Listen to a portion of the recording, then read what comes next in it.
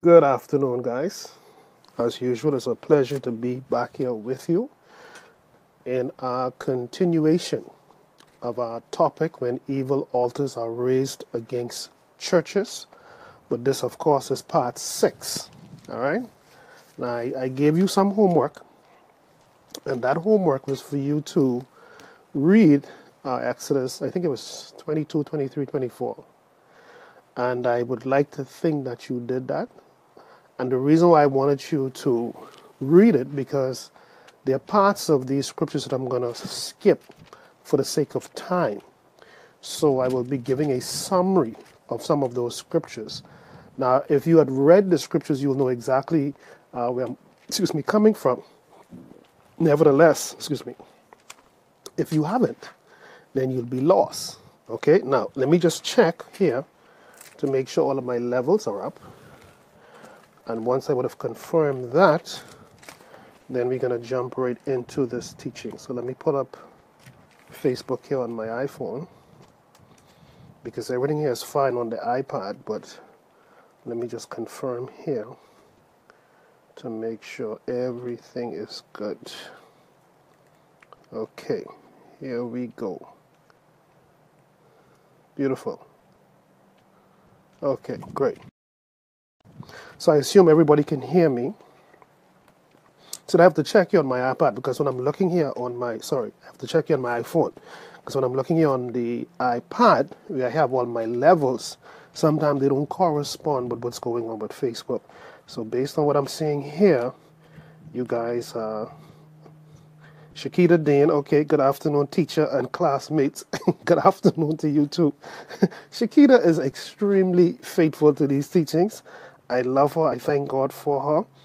And clearly she's learning a lot. She's learning quite a bit here. Okay, here we go. I see some little interference here. Okay, let's get to this teaching. Okay, now today is part 6. Today is part 6 of when evil altars are raised against churches.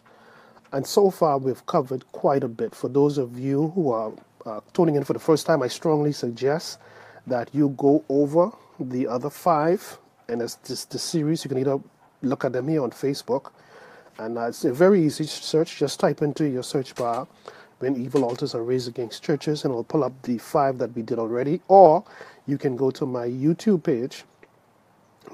channel, and also put in Kevin L. Ewing, when evil altars are raised against churches, and of course it will pull up all of those in there for you, so that you can watch it at your pleasure. Today is going to be awesome. Today is packed with revelatory insight. I was so excited this morning about this teaching, and I don't think you guys can imagine how excited I get. I love teaching. This is my gift. I love this. I love this with a passion. I could do this all day, honestly, because, and that's one of the good things. Let me just do this little thing here before I get into it. In fact, I was led to say this. A lot of you right now are miserable with your life. You feel unfulfilled. You feel you might have married the right person. You might have been praying for. You finally get the promotion you were looking forward to. But there's still this incomplete part of the Christians now. I'm talking to those who have already accepted Christ. And really what that incomplete, you're not doing what you do. See, that's going to be a problem. You are doing what you are called to do. It isn't a job anymore. No. You don't see it as frustrating. You don't see it as people nagging you or these people getting on your case. This is what you are called to do. And because you are called to do this, then by deep within, you look forward to doing it. So there's someone or many people out there today, you need to, if you don't know what your gifts are, ask God, what is it that what talents have you given me? A lot of you know, but more than likely you're probably using it for the wrong purposes. But begin to walk in your gift, man. I'm telling you, it's very, very rewarding. It's very fulfilling. I speak from experience. My gift personally has opened many doors for me and continuing to open doors for me. Every other week, honestly, I'm being invited to come and minister somewhere.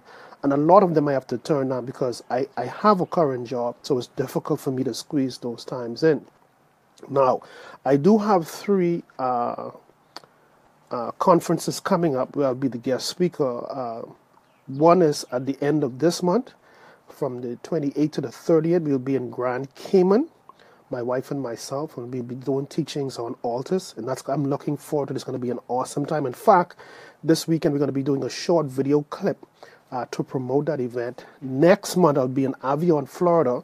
I will be doing a two or 1 day conference. And in fact, I have all of the stuff on my Facebook page. Then the month after that, that's going to be in June. I think it's June, right? Yeah, Heather, put a little note down there, or put the flyer down there. Heather or Frank Anderson, pastors, beautiful people. I'm looking forward to us in New Jersey. We're going to be up there. I just got an invitation, 2 of them, for Houston, Texas, and Ontario, Canada.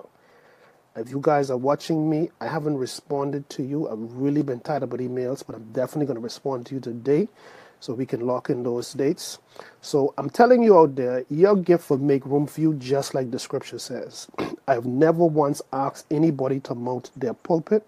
I've never once asked anyone to send me money. I've never sold any miracle cloths or miracle oils. I've done none of that.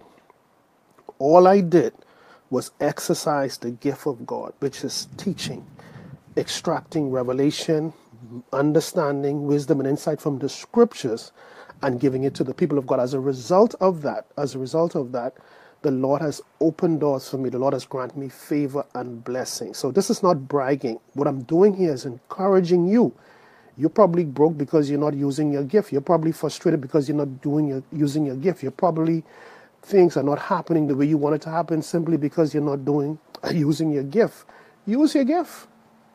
You see what I do? I don't have to be on a pulpit. I do it right here on my porch.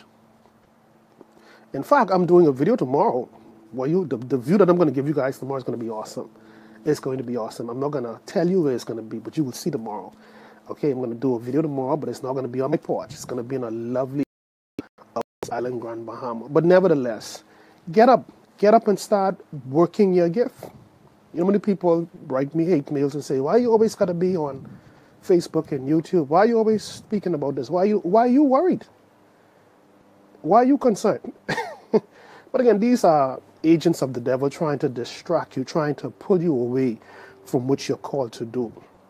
You will be equally as responsible as they are if you succumb to their. No, I don't. In fact, I tell them all the time, I invite them, because it says to me, you're watching me. Yeah, you are watching all of my videos, and this is how you are so detailed in reiterating them to me in your criticizing of me. So I welcome it, man.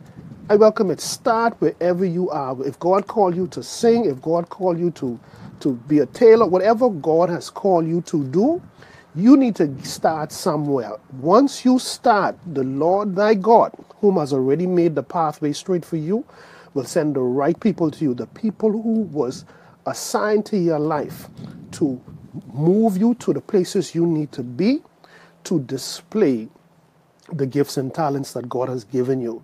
So I'm making an appeal to you. Stop sitting back and saying, oh, I'm too shy. Oh, I'm afraid. I used to be one of the most fearful people ever. I grew up with a spirit of fear. I couldn't sleep with the lights off at night. As I began to grow older, public speaking and stuff, man, if someone said, Kevin, I need you to speak something publicly, man, listen, that's like someone, trying to drive me crazy, because the fear would literally paralyze me. I remember praying consistently, asking God to remove that fear. And I know how I got it, but that's a different teaching. Asking God to remove the fear, the anxiety, the worry, the panic attack. I remember years back, before I ever got into public speaking, I used to imagine it a lot, what it would be like. And to be honest with you, even when I heard myself on recording, I used to be so, like I couldn't accept what I heard. Like I sounded so terrible to me. But as I grew old and get into the word, I realized that was the enemy once again making another attempt to squash the efforts I was trying to make and close the doors where God had already opened for me. Closed in the sense that he didn't want me to go through those doors. But as I prayed, and I'm going to be honest with you, I prayed and I asked God to remove it. Now, how God is going to work in that area, you have to make the first step. He has already made the way straight. So I remember one time I had a speaking engagement to a college. They had asked me to come and speak. I was like, people ask me to speak. What do they want me to speak for? They don't know me. But of course, and I love this, God will allow others to see in you what you see in yourself. I made a teaching on that the other day. So anyway, I went there, and man, listen, let's say they told me that like about 2 months before the event. Well, for the entire period from the time they told me that all the way up to that event, I was a nervous wreck. But every night I prayed, I say, Lord, please, if you would only take this anxiety, this panic attack away from me, I just remove it, because it really disabled me. Anyway, I remember writing out my speech and everything, crossed all my T's, dot all my I's.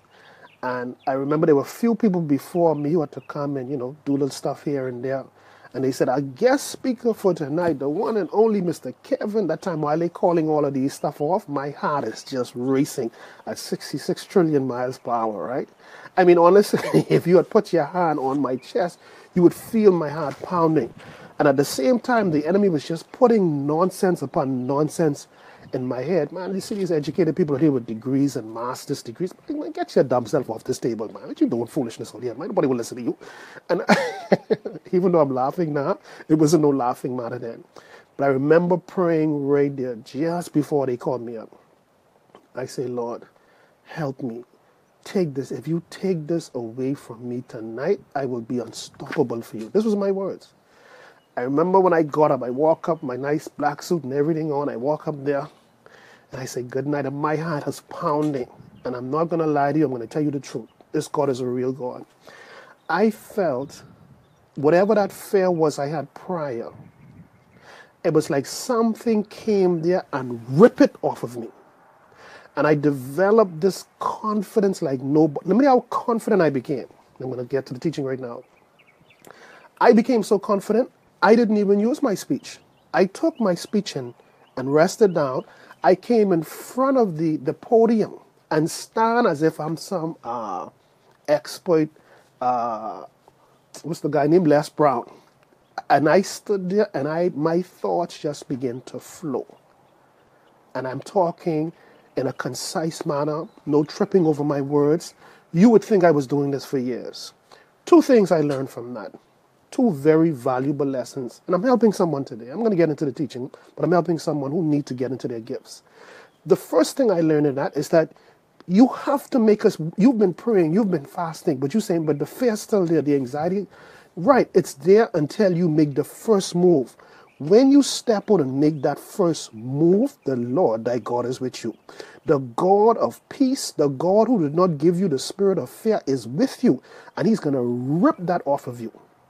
That's the first thing I learned. The second thing that I learned in that one night, which launched me to where I'm at right now in terms of public speaking, is the fact that when you commit yourself to the things of God, you don't have to sit down and try to remember everything you want to say in order to seem or to appear or to sound perfect.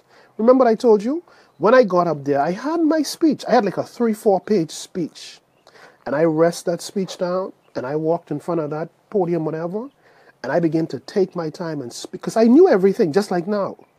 I knew what I needed to say. I knew what I needed to convey. I knew that this gift of teaching is on me, and the Spirit, the Holy Spirit, who's the administrator of all our gifts, he is the one advising me here. I'm going to tell you this last example and I'm finished. I remember last year, I think it was, I was doing a conference at Global Worship Center in Nassau, Bahamas, with Apostle Dwight Pratt and Brenda Pratt. And I was doing, I think it was generational curses. I think it was generational curses. Anyway, nevertheless, I remember I'm up on the podium, man, and I'm just going. I'm just have my little iPad, and I'm just teaching, man, like nobody business, taking my time and making those examples. And guess what happened?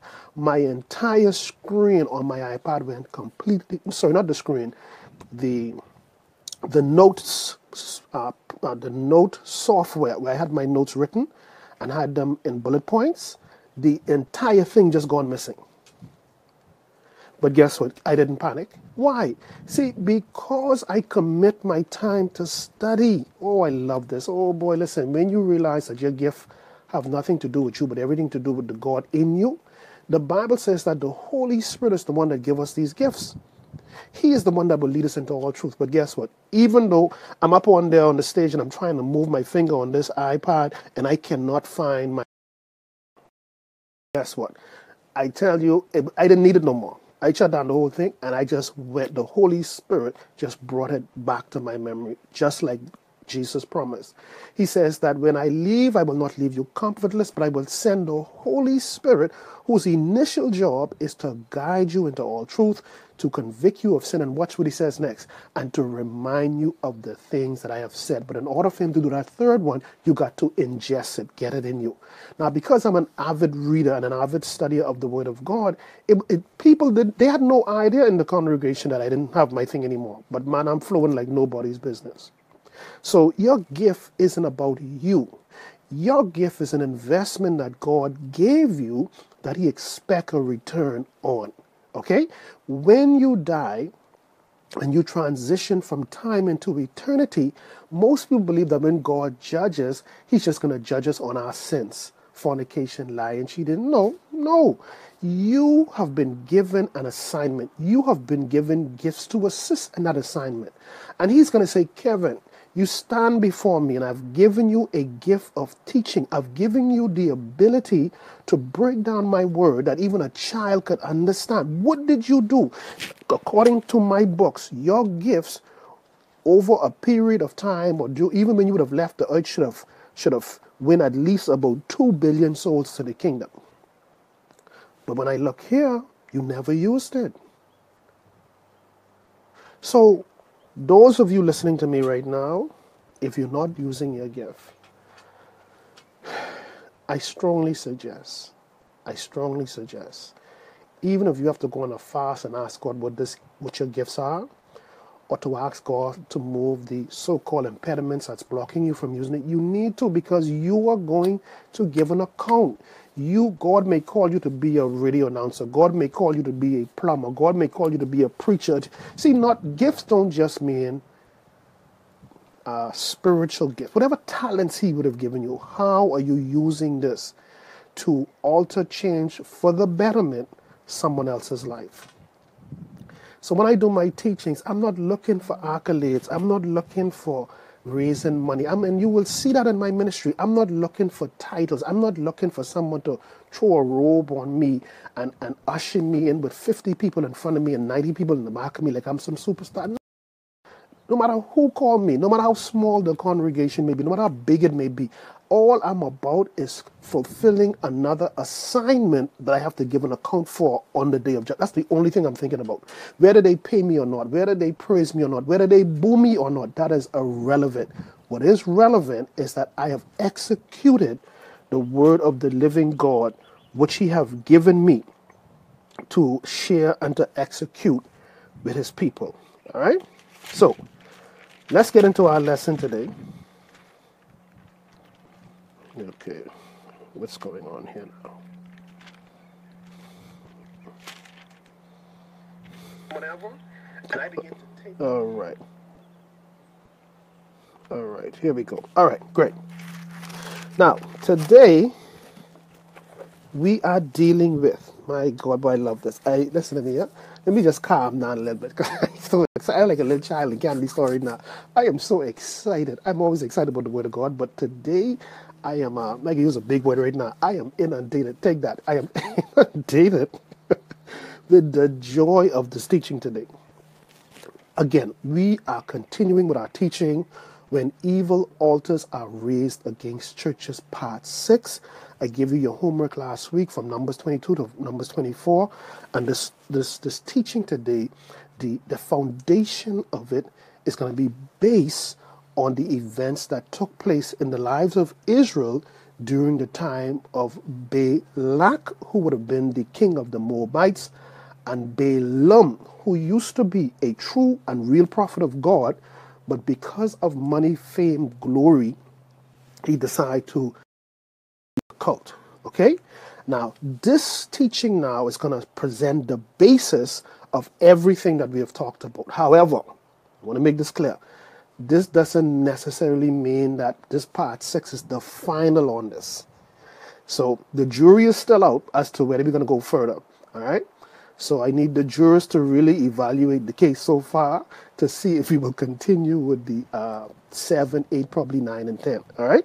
Now, in order for us to have a clear understanding of what's going to happen today, there are some laws that I want us to pay attention to. Now, I'm going to call them off because I want you to write them down because I'm going to go through them quickly. The first rule, principle, law, whatever you want to call it, these are all biblical. The first one we're going to look at is Deuteronomy chapter 28, verses 15 to 16. Okay? That's the first one we're going to look at. Then we're going to look at 1 Corinthians 10, and we're going to look at verse 14. Then we're going to jump to verse 20 and read all the way to verse 22. So that's 1 Corinthians 10, verse 14, comma. Then we're going to go to verse 22, and we will read, verse 20, and then we will read to verse 22.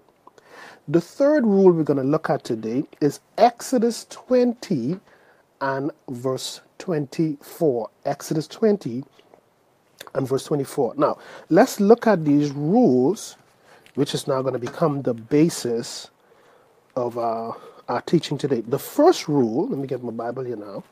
The first rule we're going to look at here, like I said, is Deuteronomy 28 and verse 15 to 16. And listen to what it says now. Let's listen to this carefully. Deuteronomy chapter 28 and verse 15 to verse 16 is Moses, the servant of God, who is the pastor to the church of Israel, because Israel really is the body of Christ. That will be us today. And these Old Testament stories are just giving us examples of what happened back then for us to glean from to operate successfully today. So the pastor of Israel, or the Christ back then, was Mr. Moses. And Moses is about to give a rule or a principle or a law to the children of Israel as it relates to curses. And listen to what he says. He says here in verse 15, he says, "But it shall come to pass if thou wilt not hearken." So Moses, the pastor of the children of Israel, all right, they're the members of the church.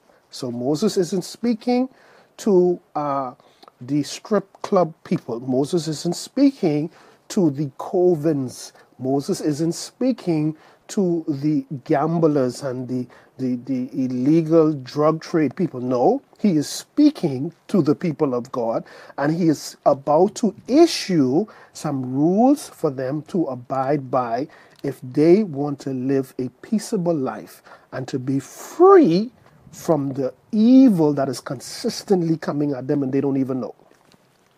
So he says here in Deuteronomy 28 verse 15, "But it shall come to pass if thou wilt not, Israel, if you will not hearken or listen unto the voice of the Lord thy God, and to observe to do all his commandments and his statutes," which are his rules, his principles, his protocols, he says, "which I command thee this day, that all these curses," that's my highlighter.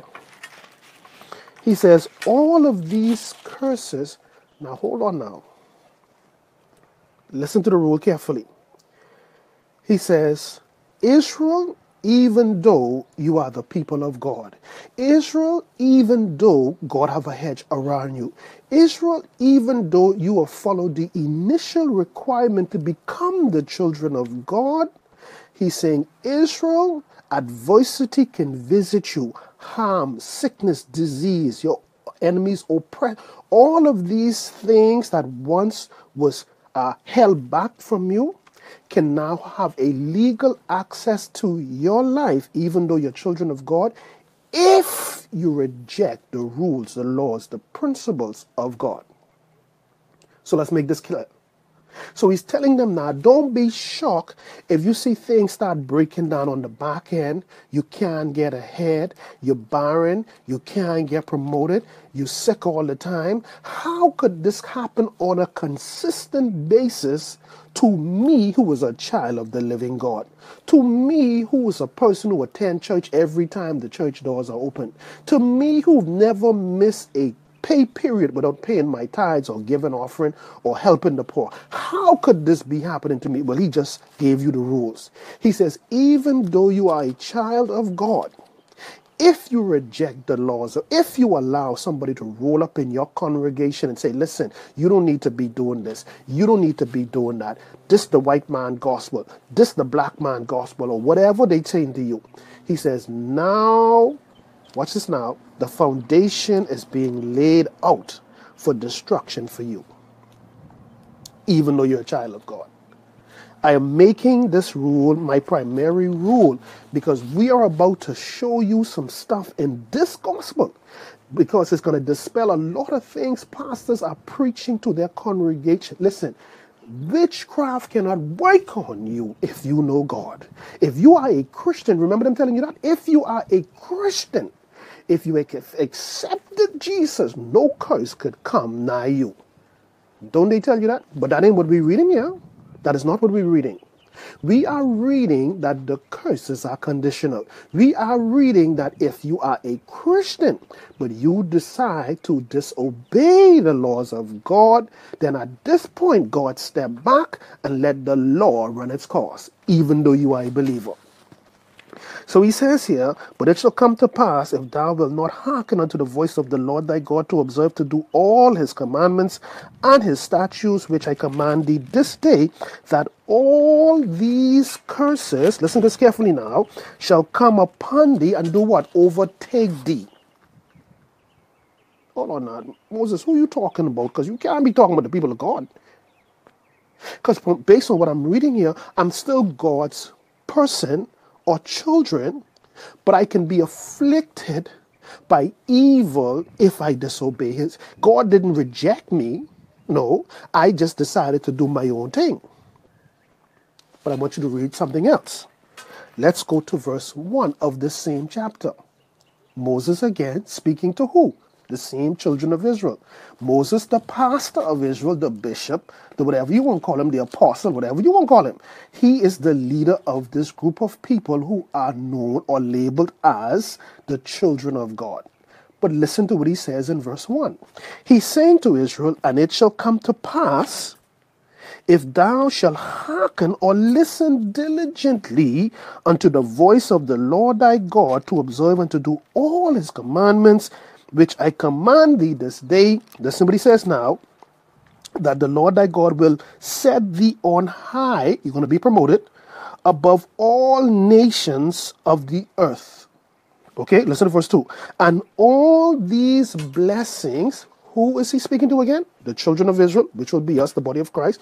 Who is speaking this to them? Pastor Moses. That's me telling you this, or your pastor telling you, if you're reading the same thing here. So the pastor, whom God has made the shepherd over the sheep or the body of Christ, is now laying out the rules for them to continually prosper. And he's also laying out the rules for them to have consistent failure. So he says the blessings are not automatic. The whatever you call a good thing is not. He says if you are listening. So as long as I'm listening to God, as long as I'm obeying him and following his commandments, I will continually see the hand, which is the blessing of God in my life on a consistent basis. Read it yourself. So he's telling the people of God, now that you are members of God's church, he says you are not automatically blessed. He says you are a member, but in order to get the benefits of your membership, you must now adhere to the rules, the protocols, the principles, the commandments, the precept that I've set out in my laws. I speaking to somebody today. See, because they telling you as long as you come to church, they telling you as long as you sow, as they telling you, and especially if the seed is big, then this will happen. No, no, no, no, no. I'm not reading that. What I am reading is if I follow his rules, if I follow his commandments, then I am blessed and no evil could touch me. That is when no evil could touch you. But don't tell me because you accept Jesus Christ, ain't nothing can touch you. Don't try that. Because I also read that even after you accept Jesus Christ, he now tells you to put on an armor. Why would I have to put on an armor? I think Jesus Christ was a cure-all. But it's the same way you have to obey the rules if you want to be protected. You have Jesus Christ. All right? So that's the first rule we need to look at. That's the first rule. The second rule I want us to look at now is found in our 1 Corinthians chapter 10. Let us turn there. 1 Corinthians chapter 10. Well, actually, I had it marked in this Bible. Oh, here it is. And we're going to read verse 14. 1 Corinthians chapter 10, and we're going to read verse 14. And listen what it says. Wherefore, my dearly beloved, flee from fornication. Sorry, from adultery. Idolatry. He says, flee from idolatry. Now, this is another pastor. This now is Pastor Paul. Pastor Paul now is speaking to the church of Corinth. Pastor Paul is telling the church, who are the people of God, he said, I'm telling you not to serve other gods. In fact, I'm telling you to flee, run. We say in the Bahamas, break off running, take off running. He says, I'm saying to you, flee, church, flee from church. You should have no dealings with idols. You should have no dealings with paraphernalia from the kingdom of darkness in your home, in your person. You should not be reading Psalms 91 turned upside down on somebody. You should not be writing people's name on a piece of paper and put it in the Bible under a particular psalm, wishing harm to them. All of that is sorcery. All of that is witchcraft. He said, you should not be walking around with garlic on you to protect you from the spirits. You should not be pouring ammonia in your home or salt or mopping your floor with turpentine. You should be doing all of that is idolatry, not adultery. Adultery is being married and having an affair with someone else. Idolatry is to serve, to worship other gods. So he says in verse 14 of 1 Corinthians chapter 10, he says to flee, to run, to evade, to elude, to be evicted from idolatry. But watch what he says in verse 20. Verse 20 says, and this is Pastor Paul again, speaking to the people of God, all right, who are blessed if they continue in adhering to or hearkening to the laws, rules, principles of the Lord thy God. So in verse 20 of 1 Corinthians 10 it says, but I say that the things which the Gentiles sacrifice, he's not talking about the people of God now. He's saying the sacrifices that those who are on the outside of the body of Christ and they are listen what it says. He says, but I say that the things which the Gentiles sacrifice, they sacrifice to devils or to demons. So here it is, a Christian now has a sickness, but they've been going to this church for years and the sickness is getting worse. And another member says, listen, I know a place that you could go to, all right, a healer, a herbalist, and they can make this better for you. So you go there and this herbalist says to you, yes, we can fix this. Let us make a sacrifice and call on the spirits. But listen what Pastor Paul is telling them when you do this.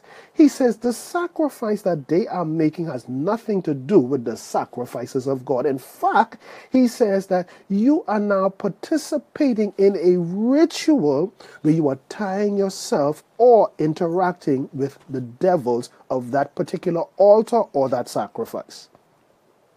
Let's finish reading it because you may think I'm making this up. So 1 Corinthians 10 and verse 20 says, but I, which is Paul, say, things which the Gentiles sacrifice, they sacrifice to devils and not to God. And I would not that you should have fellowship. Do not have any dealings with their sacrifices. Listen to He says, you Christians cannot drink the cup of the Lord. You cannot come here and take communion with us, the body of Christ. But the night before, you've been drinking concoctions from the altars of devils. This is why you have a lot of people, and I've seen this a lot in my ministry. People over the years, Christians in particular, you visit their home to pray for them or whatever, and as you're praying, and I've seen this on a consistent, they coughing and vomiting up this black stuff. Why? Why the consistency of that in them? Because these are the demonic concoctions that they've been drinking over the years from these same places that they've been going to. Nobody knew. And these things are running its course in their physical system. The spiritual things attached to those things that they were just running its course in there. They don't mind if they go to church. They don't mind if they go to the convent. Go! But a part of us is in you. And we can do whatever we want to do. We have the right to do it now because of the law that your God put in place. That if you don't listen to him, then we, the curses, have the right to override you now. Verse 21 says, you cannot drink the cup of the Lord and the cup of devils. You cannot be partaker of the Lord's table and of the table of devils. How could you? The tables here really represent the altars. How could you be to the altar of God and then you bring in the things of the devil? He says, no, you are provoking the Lord thy God. Stop it. Now, with those three laws in place, right? I want us to go now to Numbers chapter 22. And we're going to read from verse 1 to verse 7. Numbers 22. And we're going to read from verse 1 to verse 7. All right?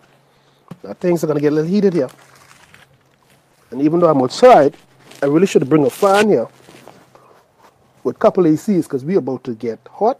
In fact, we're about to get deep. I told you last week, you're stubborn. I say, bring your scuba gear. And don't bring one tank, bring two. You're going to need it. Because we're going to at least 80,000 feet minimum today. Okay? So we're going deep today. All right? I just laid that foundation out. We're about to build now. Now, we're about to discuss Balak and Balaam. And Balak and Balaam. Balak is the king of the Moabites, all right? A wicked group of people who serve other gods and so on. Balaam was a former man of God, a former servant of God, who has the gift of interacting with the spiritual world, who has the gift of hearing and seeing in the spirit. And that gift was supposed to be used for the purposes of God.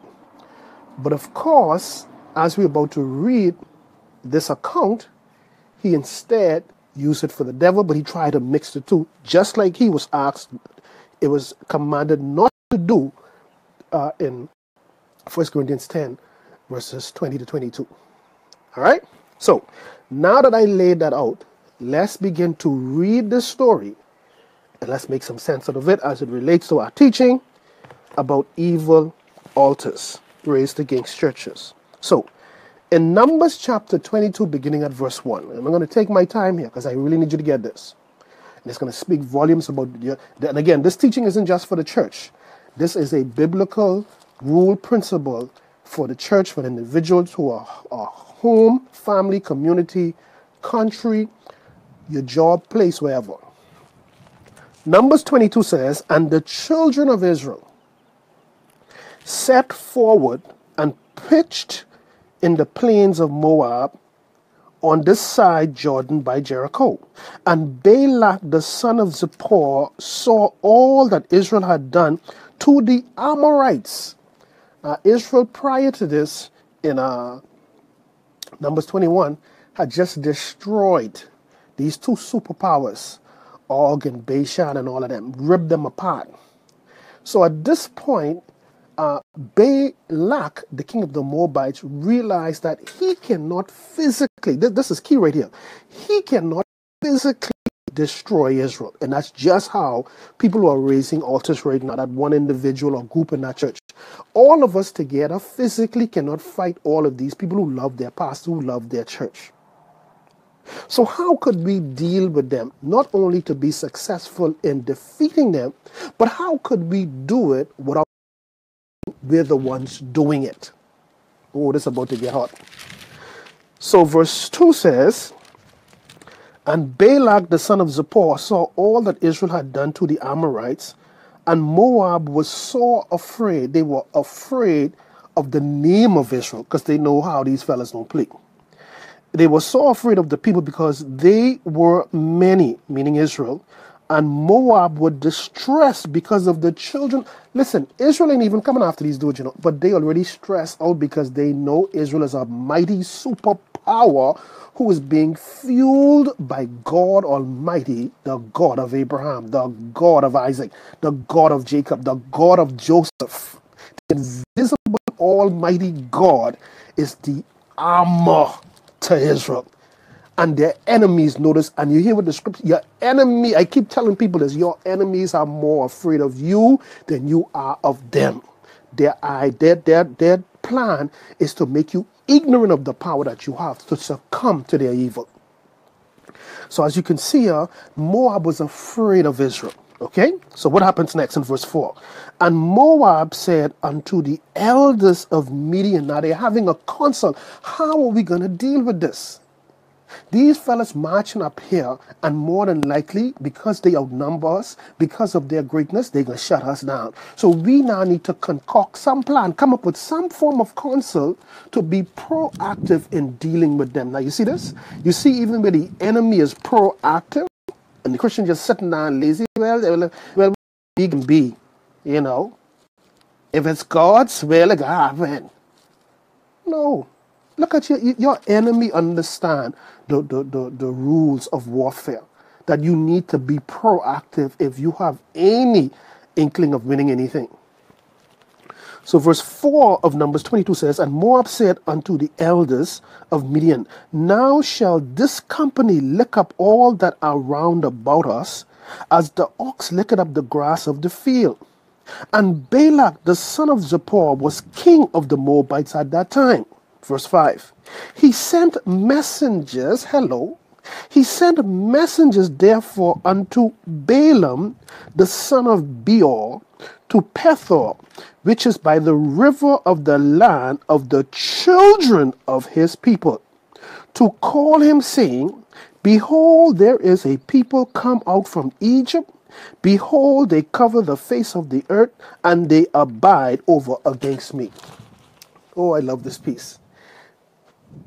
Moab realized that they could not defeat Israel physically. They say, you know what?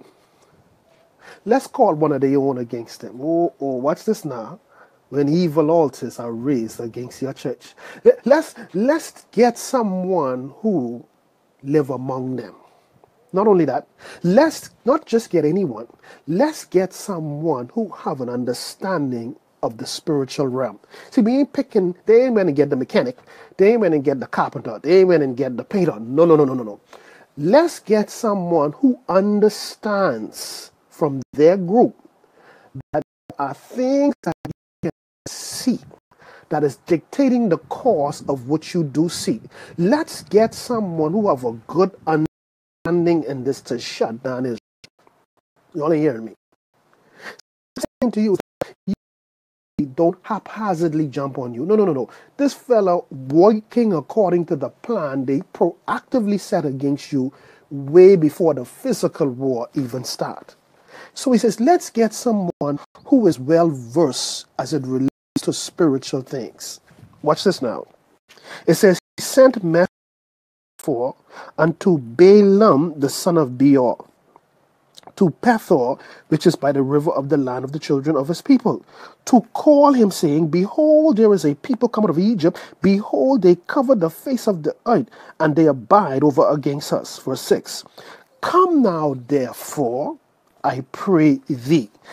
Balak the king of Moab, saying, Mr. Balaam, come here and curse these people. Oh, listen to this. He didn't say, come here and physically shoot them. He didn't say, come here with an army of men to stab them with spears. He didn't say, come here and burn them out. No. Nothing physical he wanted Balaam to do to Israel. This man, God have mercy on people listening to me right now. This is why I am consistently preaching about things that are spiritual. Because your enemy is way more advanced than you in this area. He's saying Balaam to what he didn't went to Balaam, who he knew have 60,000 men waiting to fight for him. He didn't went to Syria. He didn't went to Damascus, to no place to get physical armies. No. He said, Mr. Balaam, I hear you is the best voodoo priest ever. I hear that your Santeria is outmatched with anyone else. He says, now come here, place a spell to disable Israel spiritually so I can have the advantage physically. Y'all, I tell you it's going to be hot. I told you from the beginning, even last week, I said, this is going to be hot today. Bring your scuba gear. Now you're getting drowned out there in the ocean and this shouldn't happen. Put your snorkels up in your nose because we're going even deeper. Okay? He says, go and get this man whom we know have a command when it comes to the things of the Spirit. See, this is why I can do a little intermission right here. You can't be caught up on these prosperity messages. You can't be caught up on these sowing seeds. You can't be caught up on spin around 10 times. No, let's get into the meat of what's happening here. And what is happening here is entirely spiritual in its initial stages to attain physical victory. Balaam, Moab, the Midianites understood this because they serve evil gods. They made and enchantments and the works, calling on spirits to do their bidding, and they've been successful in it all their lives. So now they say, let us call someone who's an expert in this, who's among their own though, the Israelites. Watch what happens now, verse 6. Balak sent messengers to Balaam. Balak is the king of Moab. Balaam is the prophet, who was once a true man of God. But you can also see in the story that even in his backslidden state, God is still speaking through him. So this is where the scripture now says that the gifts of God are without repentance. You don't have to repent and say, God, forgive me. And God say, okay, now here's your gift. No, you had your gift from the day you came into the world. Now what you do with this gift is totally up to you. All right? So verse 6 of Numbers 22 says, come now therefore, this Balak speaking to Balaam, his message, come now therefore, I pray thee, curse me this people. Come and curse Israel. Now let me break this down. What he's saying here now, he says, listen, release a spell, release an enchantment spiritually over Israel so that they will be disabled physically. Come and put a curse on Mary, a curse of infirmity. That even though Mary was healthy and living well, high blood pressures are fine, heart rate is beautiful, her blood test came back perfect, but I need you, I want to be in Mary's position. I want to be the boss. I want to be the pastor. So come put a spell on them. So now strange things are going to take place, but they don't know why this is happening to them. But they don't know that we sent a curse on them. So he says, now come shut Israel down for me, but do it initially spiritually, because the spirit, I've repeated this over and over, the spiritual world dictate the course of our natural world. Your spiritual life is dictating the course of your physical, natural, everyday life that relates to your five senses. I cannot repeat that enough. So he says, come curse these people, for they are too mighty for me. Physically, they're too much. Physically, they're too strong. He says, peradventure, or suppose I shall prevail, that ye may smite them, and that I may drive them out of the land. For I wot that he whom thou blessed is blessed, and him whom thou cursed is cursed. So basically, what is being said here is that Balak, the king of the Moabites, is saying, listen, Balaam, come here, because I heard some great things about you. I have been told that you are so good that whomever you bless is blessed. and whomever you curse is surely cursed. So I'm asking you to come, give me an advantage over Israel.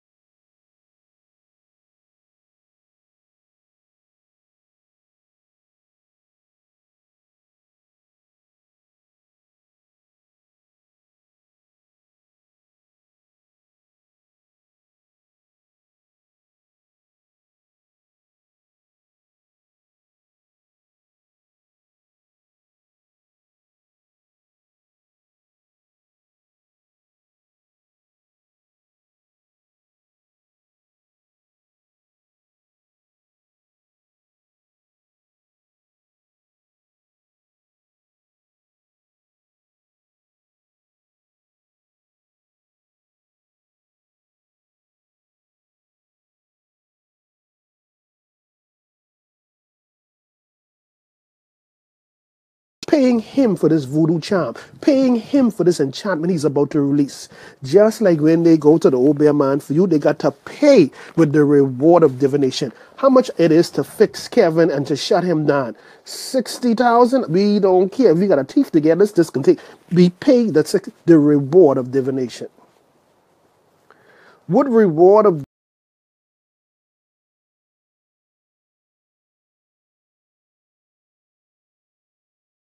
paying or making sacrifices against your church? Oh.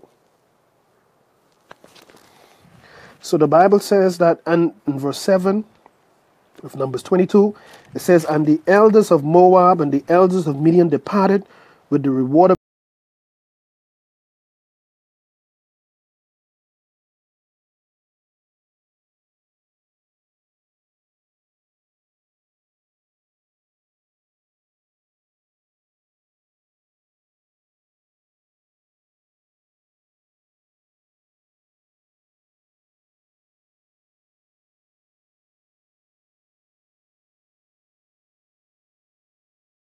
and the donkey. I like this piece. It says, and the donkey spoke to him. Now, let me tell you why I can camp with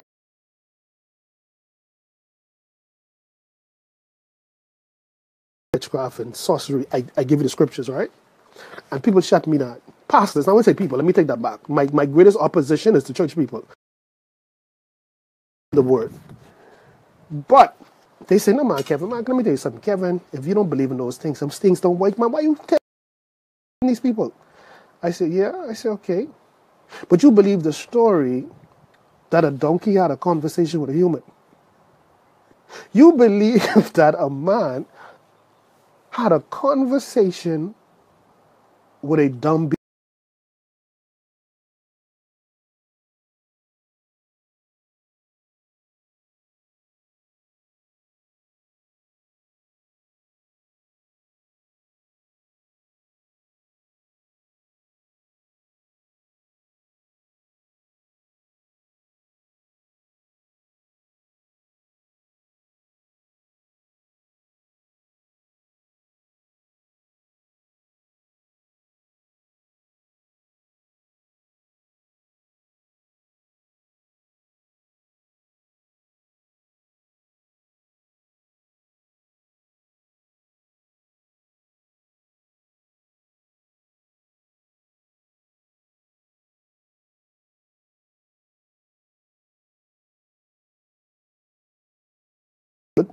That if we could get things altered in the unseen world through sorcery in this case, then we will have an advantage over Israel.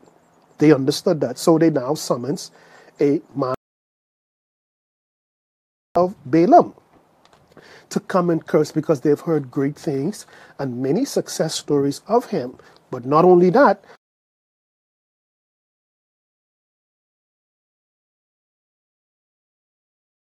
going to advance the story and go to chapter 23 of Numbers, verse 1, where now Balak has now answered the request of Balaam.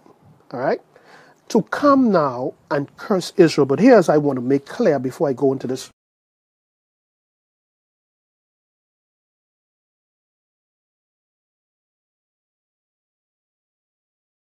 Mountains, a group of people are now seeking demonic evil spirits. They're about to raise some altars to summon spirits to now disable them. They have no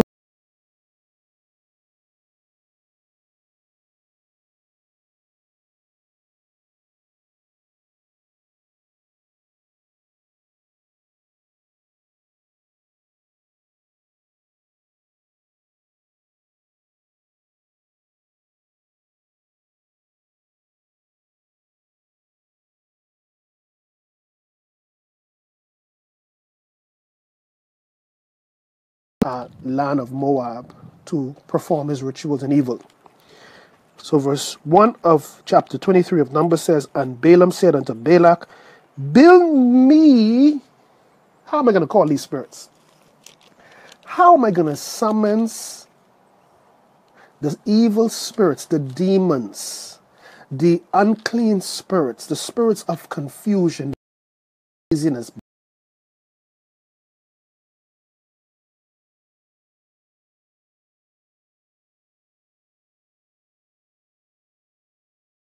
from a demonic perspective to summon invisible forces against a person, place, or thing and make negative things happen in their life that no one would understand except for us who's doing it. What protocol must I follow? Well, it's telling you right here. It says that when Balaam got there, he says, listen, he says, build me 7 altars. Hallelujah. He said, build me 7 altars and prepare me here 7 oxen and 7 rams. Set up 7 altars. The number 7 speaks of perfection. So this spell, this incantation that he is about to perform, this supposed to work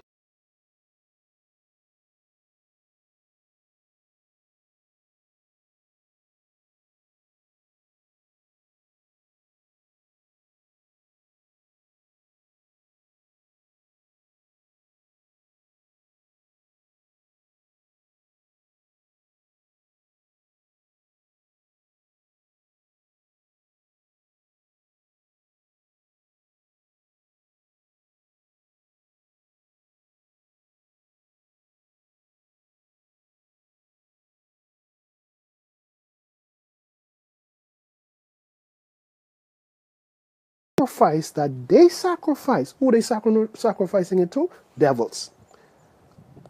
So based on the second,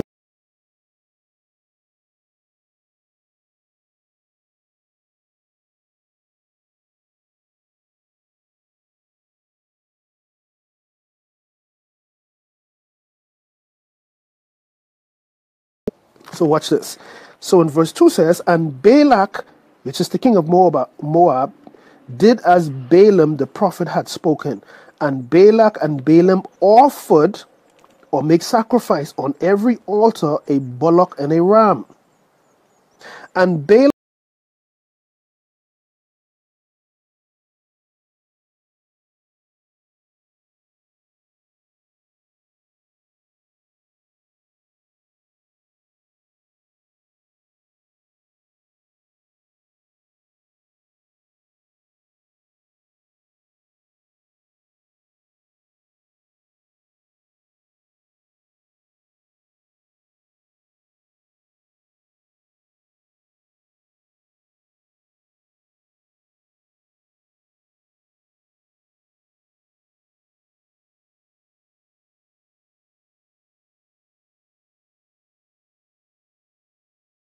Corinthians 10:22, 10 to, sorry, 1 Corinthians 10, verse 20 to 22. We read that. So I'm showing you step by step that the things that are being spoken of in these chapters that I'm reading, they're not happening because they had nothing else to do. They are following a rule, a law, a pattern to invite greater things to happen that would not happen under normal circumstances. So this is why I'm saying to you over and over, if you don't know the rules of the Bible, and when I talk about the rules in the law, I always forget to do this, but let me make this clear.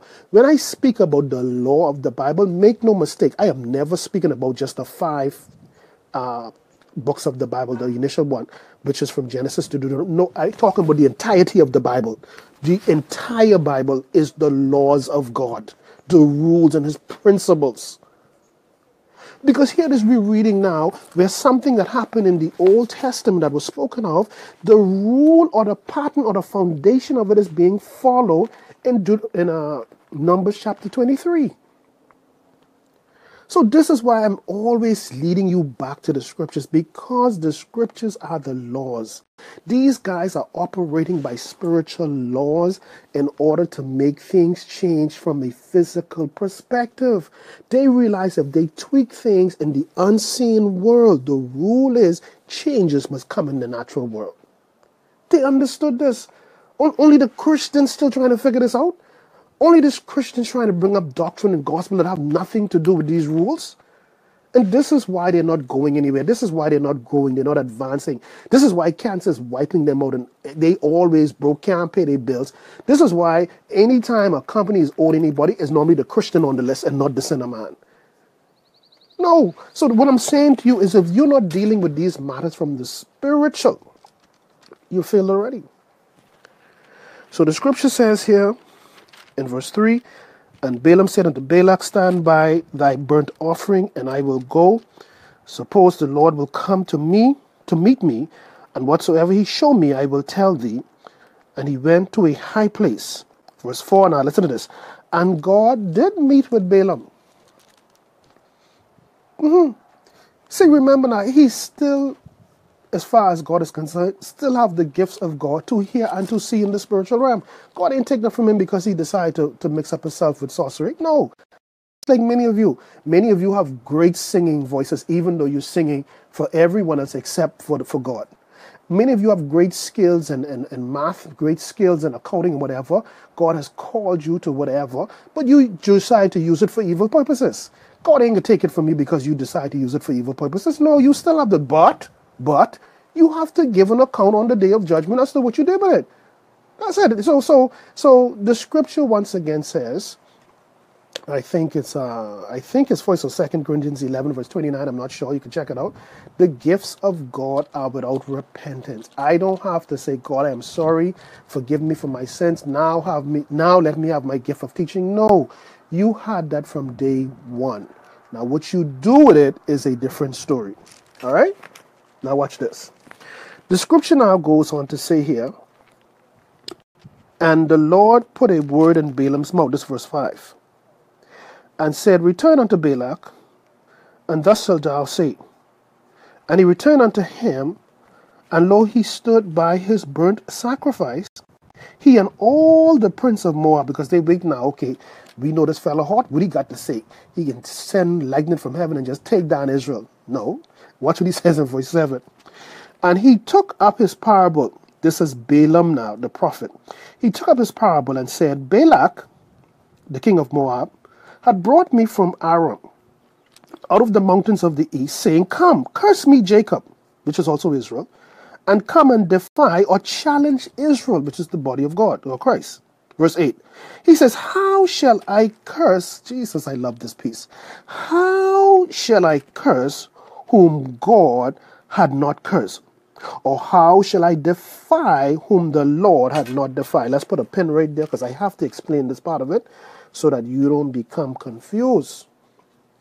So Balaam, the evil prophet, is now saying to Balak and all the council of Moab, they're waiting. Okay, what are you going to say now? What else he need us to do to send this curse?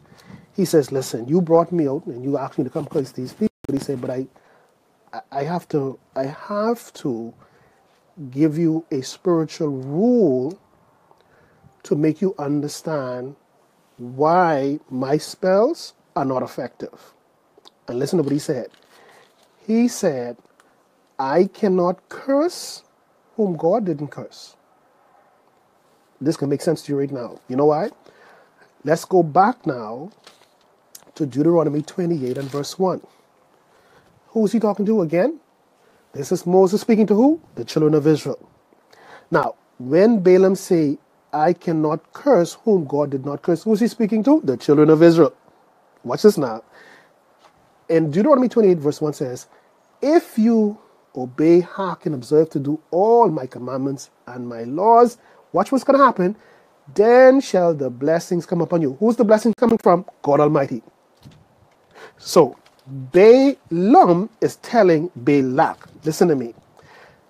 I don't have the legal right to curse Israel right now because they are blessed.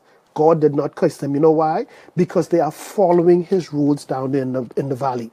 Even though we up here trying to work the most witchcraft on them, it cannot work. There's no loophole to get them because they serving God. They're not committing adultery. They're not lying. They're not cheating. They're serving God in spirit and in truth like he asked them to. So therefore, they are not cursed. He didn't curse them. The only way they could become cursed is when they go against his law, and the law, which is God, now cursed Israel. So now we will have an opportunity to curse them. But what am I saying to you in so much words? If a church is under evil altar spells, if the pastor is under a spell, if people in that church is being afflicted through witchcraft spells, through sickness, disease, going crazy out of their mind, divorce, don't let's blame the witchcraft people now. They only do what they're supposed to do. What is the loophole? What rules are you breaking that is giving these evil workers charge and advantage over you? Yeah, I know you won't hear that. Yeah, I know you won't hear that because see, you won't blame everything on the old bear man. You won't blame everything on the fella who working. You see, this is what you call giving them credit now. Not my teaching. Remember, let's go over the rules again. Let's go to Deuteronomy chapter 28. Let's go to verse 15. If you decide not to hearken, and I'm paraphrasing it, unto the voice of the Lord thy God and to do his commandments. What is the voice of the Lord thy God? His word, which is him.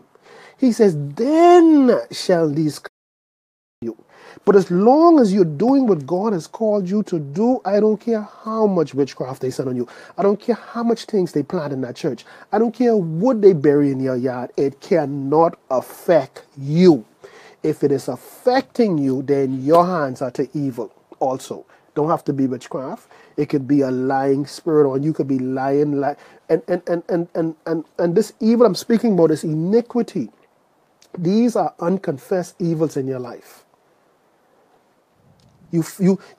People look at you as a beautiful, nice Christian person. How could this be happening to you? But nobody sees in your heart. God said, I'm judging them by their heart, full of hate, full of anger.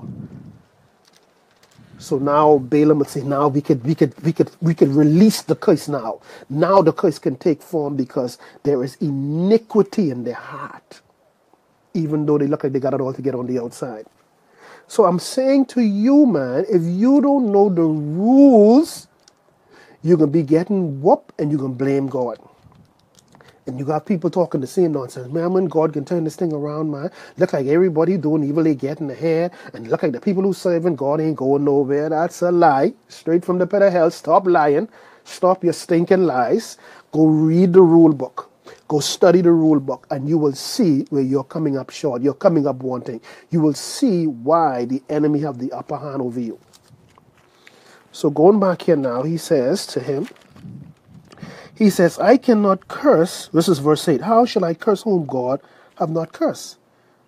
God ain't cursed them. There's no curse on them because they're living right. So I can't curse them. What he's saying, I'm not above God. God is the supreme ruler. I can't curse them. How can I challenge or defy them? I can't if God ain't doing it. God's judgment have to be on them first. Remember in Malachi chapter 10, y'all like to use this one when y'all want all this tithe and all this other stuff. Oh, for you are cursed with a curse because you have robbed God. What does he mean, cursed with a curse? Well, if you go up early in the chapter, Israel was serving idols, which automatically levied a curse on them. Now they weren't paying the tithe, which was a curse on top of a curse. So the first curse of serving idols gave the curse of not paying the tithes leverage over them. So what am I saying? There have to be legal ground for supernatural evil to work against the believer. It just can't jump on you. Let's prove this further. In Proverbs chapter 26, verse 2, I think it's part B, it says, the curse without a cause cannot affect you. There has to be legal ground. This whole earth, the physical earth and the spiritual realm, there are rules, there are laws. And thank God that they are, because if they weren't, then any devil could jump in you and possess you. Any devil could take your wheel while you're speeding on the highway and run you into another car or run you off a cliff. Any devil could just inject AIDS on you or inject sickness. No, there are rules, there are commands, there are principles, there are precepts that they have no choice to abide by. And that's why I feel so confident when I minister. And I don't feel no way preaching against which is evil, because guess why? The rules will continually protect. It ain't that they ain't sending curses at me. They've been sending curses at me, but they're ineffective. Why? Because Kevin living the life God asked him to live. Does that mean Kevin no sin and Kevin is perfect? Lies. Never. I'll never admit that. No, but it does mean that Kevin is on a consistent basis repenting, to give no leeway for evil to take hold of his life. No. I understand. I understand the spiritual rules. Many people don't, and that's why they're suffering today. That's why they're blaming everybody except themselves. So watch this now. Let's drop to verse 11. Verse 11 says, and Balak, which was the king of the Moabs, said unto Balaam, what hast thou done unto me? I pay you all this money to come work witchcraft on these people, and you talking fool, but you can't curse them? That's what he basically saying here. He says, and Balak said unto Balaam, what hast thou done unto me? I took thee to curse mine enemies, and behold, thou hast blessed them altogether. Verse 12 says, of Numbers 23, and he answered and said, must I not take heed to speak that which the Lord had put in my mouth? This part here is very interesting to me, because what this does now is it now begins to shine the limelight on those in the church who have the appearance of righteousness. The prophetess, the prophets, the apostles, the ministers, the lay ministers.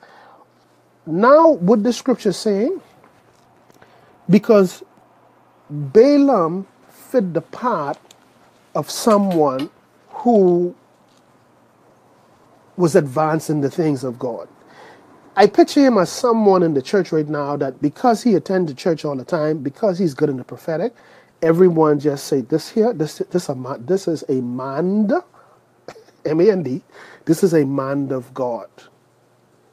But yet, we're seeing here where a lot of the things that he's doing, he's mixing it with the things of the enemy.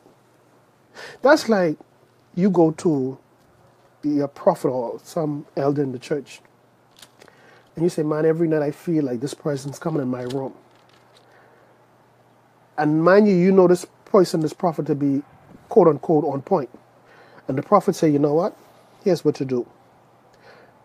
Tomorrow morning, get up very early and go down to the beach and get a gallon of the seawater and mop the whole house out with that. Now, right there, you know what you should say? Now, hold on now. Now, prophet, I believe you are a man of God and all of that, but you want to share a scripture with me where I can support what you just told me, which he cannot. So right there now, that's where you begin to weed out. Now we begin to see who is now serving altars. Where you get that from? He's saying, now, if that don't work, and I believe it will, now go down to the local pharmacy and buy some spiritual turpentine, and you mop the whole place out with that, and get some ammonia and put it in blah blah blah. Hold on now, wait, sir, I never read this. Where you getting it from? See, now we are beginning to see those who are serving altars. Hello. Now we begin to see those, just like Mr. Balaam, who mix in righteousness with unrighteousness. Now we begin to see the laws of God, where God says, why bring to the table of God the devils to the tables also. Now when we begin to go by the rules, now our eyes begin to open as to who these people really are. Why every time I tell you something wrong with me, you say it's witchcraft, it's old bear, and now you will give me a witchcraft old bear antidote to deal with it? Not go pray and read my Bible. And if you do advise me to read the Bible, you tell me I must turn Psalms 91 upside down on them. Or I must get a particular psalm and write it down and put their name and put it in my shoe. And as I walk on them, that signifies they're under my feet. Yeah, what scripture is this again? See, now it's making sense. A lot of the omens that our ancestors subscribed to. Yes, Grammy loved God. Yes, Grammy was good at singing the hymns when she home and always telling us, get our life with God.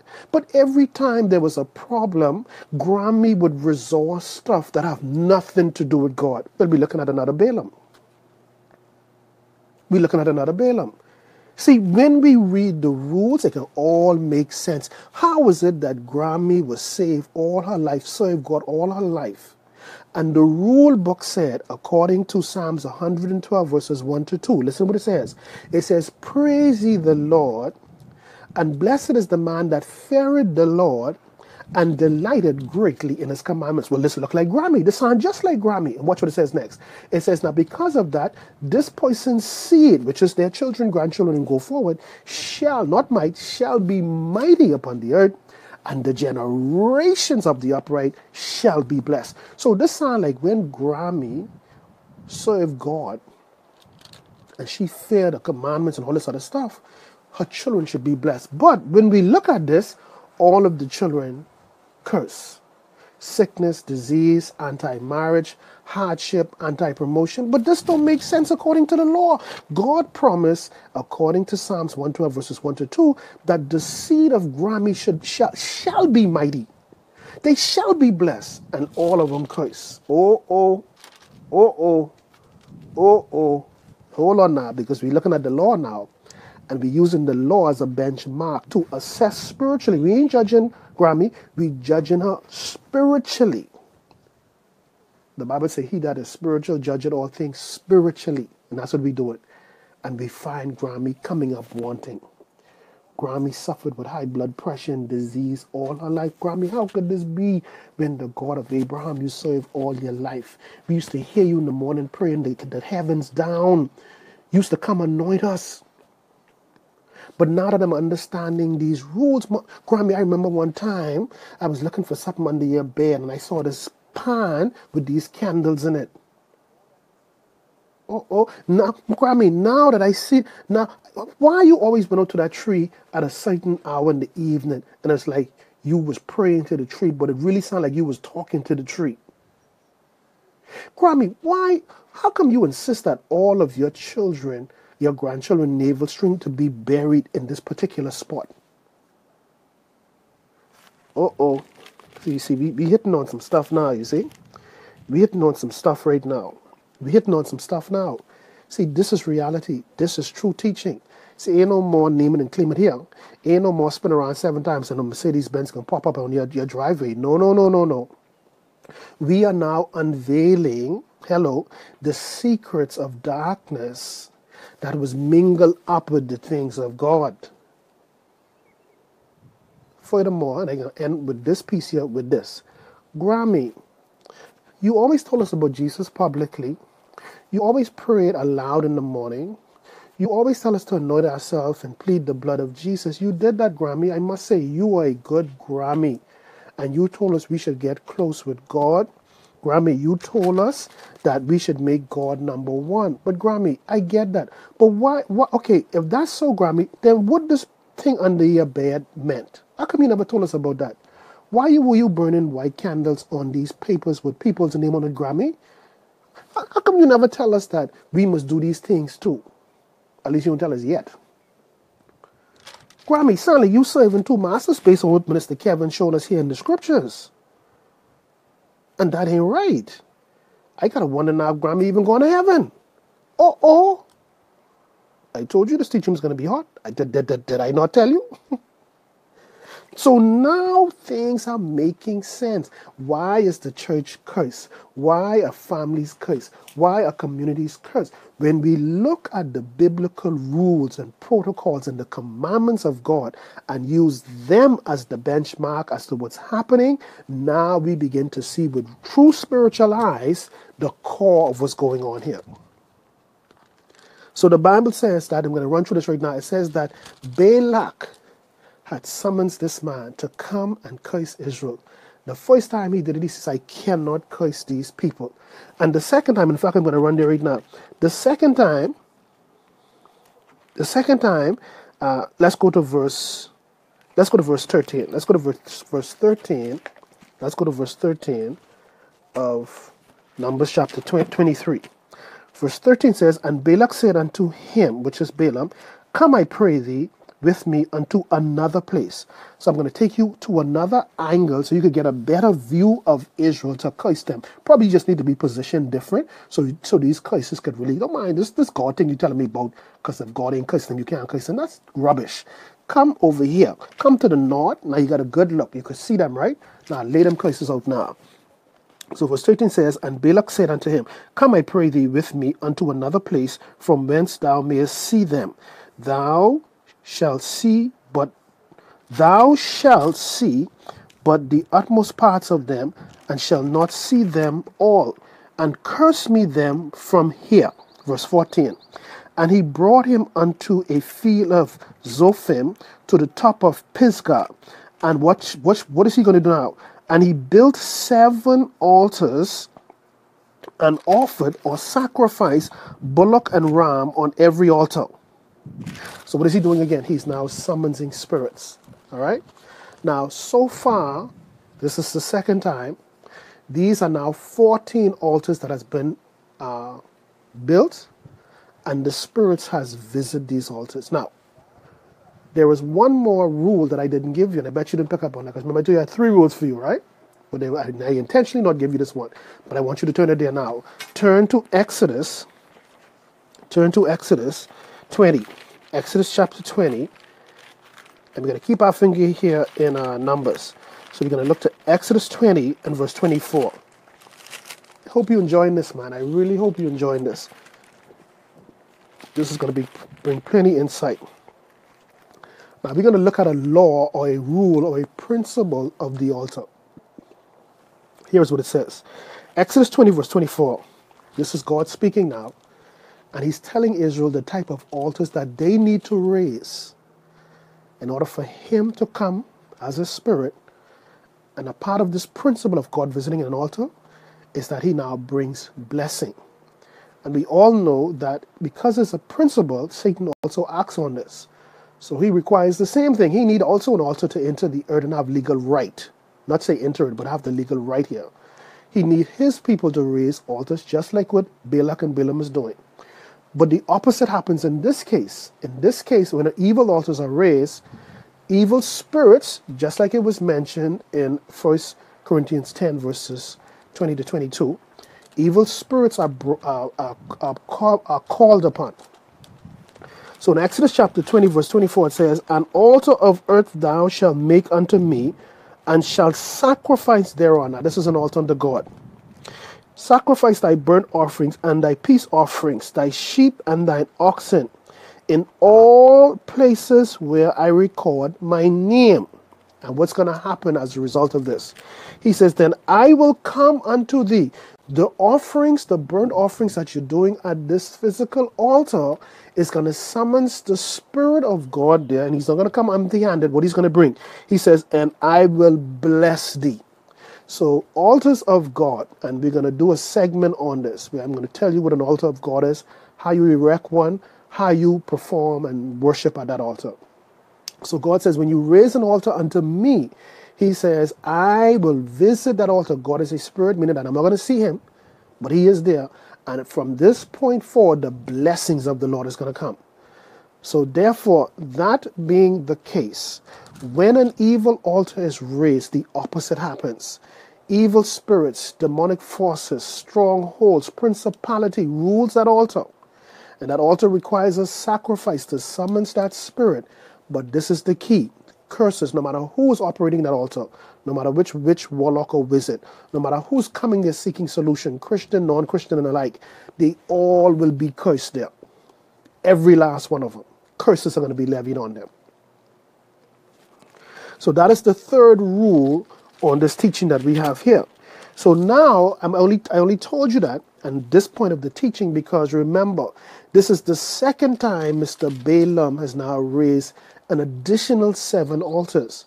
So these are now 14 altars that has been raised, and he was summoning spirits. But I want you to notice, it wasn't that the spirits weren't coming. The spirits came. They came, but the spirits couldn't affect Israel because Israel was following the principle of Deuteronomy chapter 28, verses 1 to 2 to 3, that if you hearken and listen unto the voice of the Lord thy God, then shall these blessings come upon you and overtake you. Israel was also benefiting from the law of Proverbs 26 and verse 2, which says that the curse causeless cannot come, meaning that Israel was down in the valley serving their God. Israel was down in the valley repenting of whatever sins that they were engaging in, so the devil had no legal right. No obeah could work on them, no voodoo, no witchcraft. Yeah, they plant things in the yard. Yeah, they put things to their front door. Yeah, they put pennies on their desk and pennies to the front of their door and on the door. They did everything possible, and they're frustrated because they're spending thousands of dollars to jack up your life, to jack up your marriage, to jack up your promotion. But you continue to serve God in spite of how things look. As a result of it, the laws of the living God will protect you. The laws of the living God will shield you. Hello. So 14 altars are now erected, and those evil spirits, hundreds and thousands of them, but they know they got to abide by the rules. They have no choice in the matter. These are rules from the God Almighty, Elohim, El Shaddai, Jehovah Mekadesh, Jehovah Sidkenu, Jehovah Adonai, Jehovah Jireh. This is his rules. No God, no idol, no devil, no demon could supersede the laws of God. That's why I say to you over and over, once you understand these principles, if any evil is working on you, at some point you are a co-conspirator to your own demise. It's as simple as that. At some point you are a co-conspirator. Co-conspirator means that there's some evil, some rule of God you are breaking, which gave these forces the evil right to come into your life. So, verse 14 says that an altar, another set of altars were erected. Let's go there. Verse 14, and he brought him unto the field of Zophim to the top of Pisgah, and built another 7 altars, and offered a bullock and a ram on every altar. And he said unto Balak, stand here by the burnt offering while I meet the Lord again. And the Lord met Balaam, and put a word in his mouth, and said, go again, and tell Balak, and say thus. And when he came to him, behold, he stood by his burnt offering, and the princess, plural, of Moab was with him. And Balak said unto him, what had the Lord tell you this time? Verse 18 of Numbers 23 says, and he took up, meaning that, and Balaam took up another parable and said, rise up, Balak, and hear, hearken unto me, thou son of Zippor. God is not a man that he should lie, neither the son of man that he should repent. Had he said it, had he said, and shall he not do it? Or had he spoken, and shall he not make it good? Behold, I have received commandment to bless, and he had blessed, and I cannot reverse it. Lord, they are there right now. Lord, I done spent all this money on trying to shut Minister Kevin down. I sent all kind of spirit to his house. I do everything to cause problem with his car. I did this to his wife. I did everything to his children, and none of it is working. You know why it ain't working, Mr. Obeah, man? You know why it ain't working, you Pastor Susan and curses at me? It can never work because Kevin know the laws. Kevin know the rules. Kevin understand the principles and the order of God. And Kevin has applied them every day. He repent of his sins and the sins of his family. Every day he outfit them with the whole armor of God. Every day he subscribed to Job 1 and 10. and place a hedge of protection. Every day he's covering his family on a consistent basis, and every day he's doing his best to adhere to the laws of God and repenting on a consistent basis. It will never work. Now, guess what's going to happen? Kevin says, send him back. Wherever they're coming from, that's why you catching all the hell right now. The same hell you sent to Kevin, the same hell is coming to you. Why? Because the altars that you are calling on are altars of devils who come accompanied with curses, and the curses are levied on all of y'all who's against the man and woman of God. You will fail at every junction. You will be defeated and exposed at every corner that you come at, because Kevin know the rules. Kevin understand the principles. Kevin is a lawyer in the realm of the spirit, articulating the laws of the living God appropriately, if I might add. Let me tell you something. The most powerful Christian is a Christian who know the rules. The most effective Christian is the one who apply them.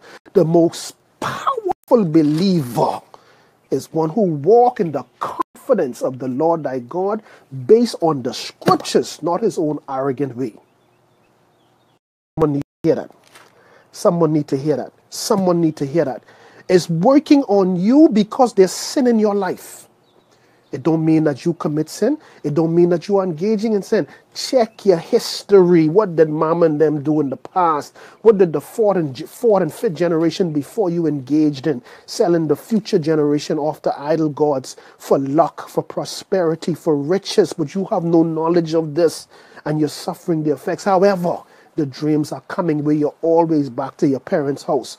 You're always in your school uniform. You're always with some form. All of this showing there are altars working against your life, and they have the legal right because of the injunctions levied against you through your ancestors.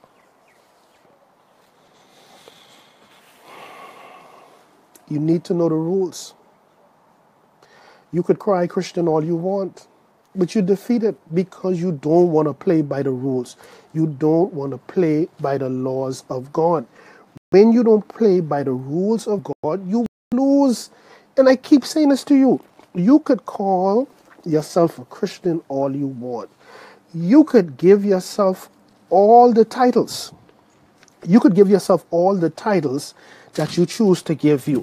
When they call on you to come preach, this is the right honorable doctor, reverend, apostle, bishop. All of those things don't protect you. Show me one person in the Bible whose title protected them. And I'll show you 1,000 whom the rules of God that they applied protected them. So your titles, your position, the size of your church, the monies on your account will not protect you in the realm of the spirit. Your understanding of the rules and the laws are what God put in place to protect you. And that is what's going to continually protect you. So let's finish read this. And this is what I like. Let's start from verse 19. It says, this is now Balaam speaking to Balak. And of course, Balak is not happy yet because he has spent some hefty dollars in summoning Balaam to come and curse Israel, particularly after hearing of all of the accolades that came along with, and the high recommendation that came along with summoning Mr. Balaam. But in verse 20 it says, he says, behold, I have received. Now this is now Balaam the prophet speaking to Balak, the king of the Moabites, who called him to curse Israel. He says, behold, I have received commandments to bless. And he had blessed, and I cannot reverse it. So God says, Israel is blessed. I'm telling you that now, Balaam. So you go back and you tell Balak, you can't curse him. I got him covered. And I ain't got them covered because that's what I want to do, and I doing it because I is God. No, I am doing it because they're following my rules. And the rules will always protect them. Yeah. I remember telling someone the other day, we were having a discussion, let me put a finger here, and they were telling me about all the, in fact, we ended up meeting because they were watching my videos, Evil in the Workplace, and my original video, Witchcraft in the Workplace. And they were saying to me how they're cheating them on the job and lying on them and so on. I say, hold on. All you must do is stick to what God say, but more importantly, as it relates to your job, that is. Not more important, I shouldn't say that, but policies of that company. The policies, the rules, the regulations are to protect you. They might seem as if they're getting away because they're not doing it, and the managers or the directors are encouraging it, and they seem to be. Don't worry about that. If they tell you you pick up the paper every morning, that's a part of the policy. You pick up the paper every morning, even though the next 10 who work there with you make 11 ain't doing it. Don't worry about that. The policies are to protect you, just like the spiritual realm. The rules are to protect you. It will always appear as if those who are against you are getting away because of favor and advantage. That's how it always looks, but that's just to lure you in. But don't mind that, reject that. Follow the rules that are in place. When you go before HR, when you go before human resources, personnel, you know what they're going to look for? Let's see if you follow the rules. Now, you might have a case against John, but you was doing the same thing John was doing, disobeying the rules. So guess what? You can get the same thing John can get. So following the rules is important. So in verse 21, now it becomes powerful. This is what he says. Now this is Balaam the prophet now still speaking to Balak. He says, he had not beheld. Who was he? Capital H. Who was he?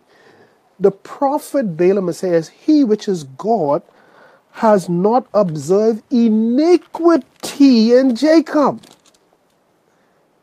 Please highlight that scripture, which is Numbers 23 and verse 21. So Balaam now is giving the reason why God keep telling these jokers, you can't curse my people.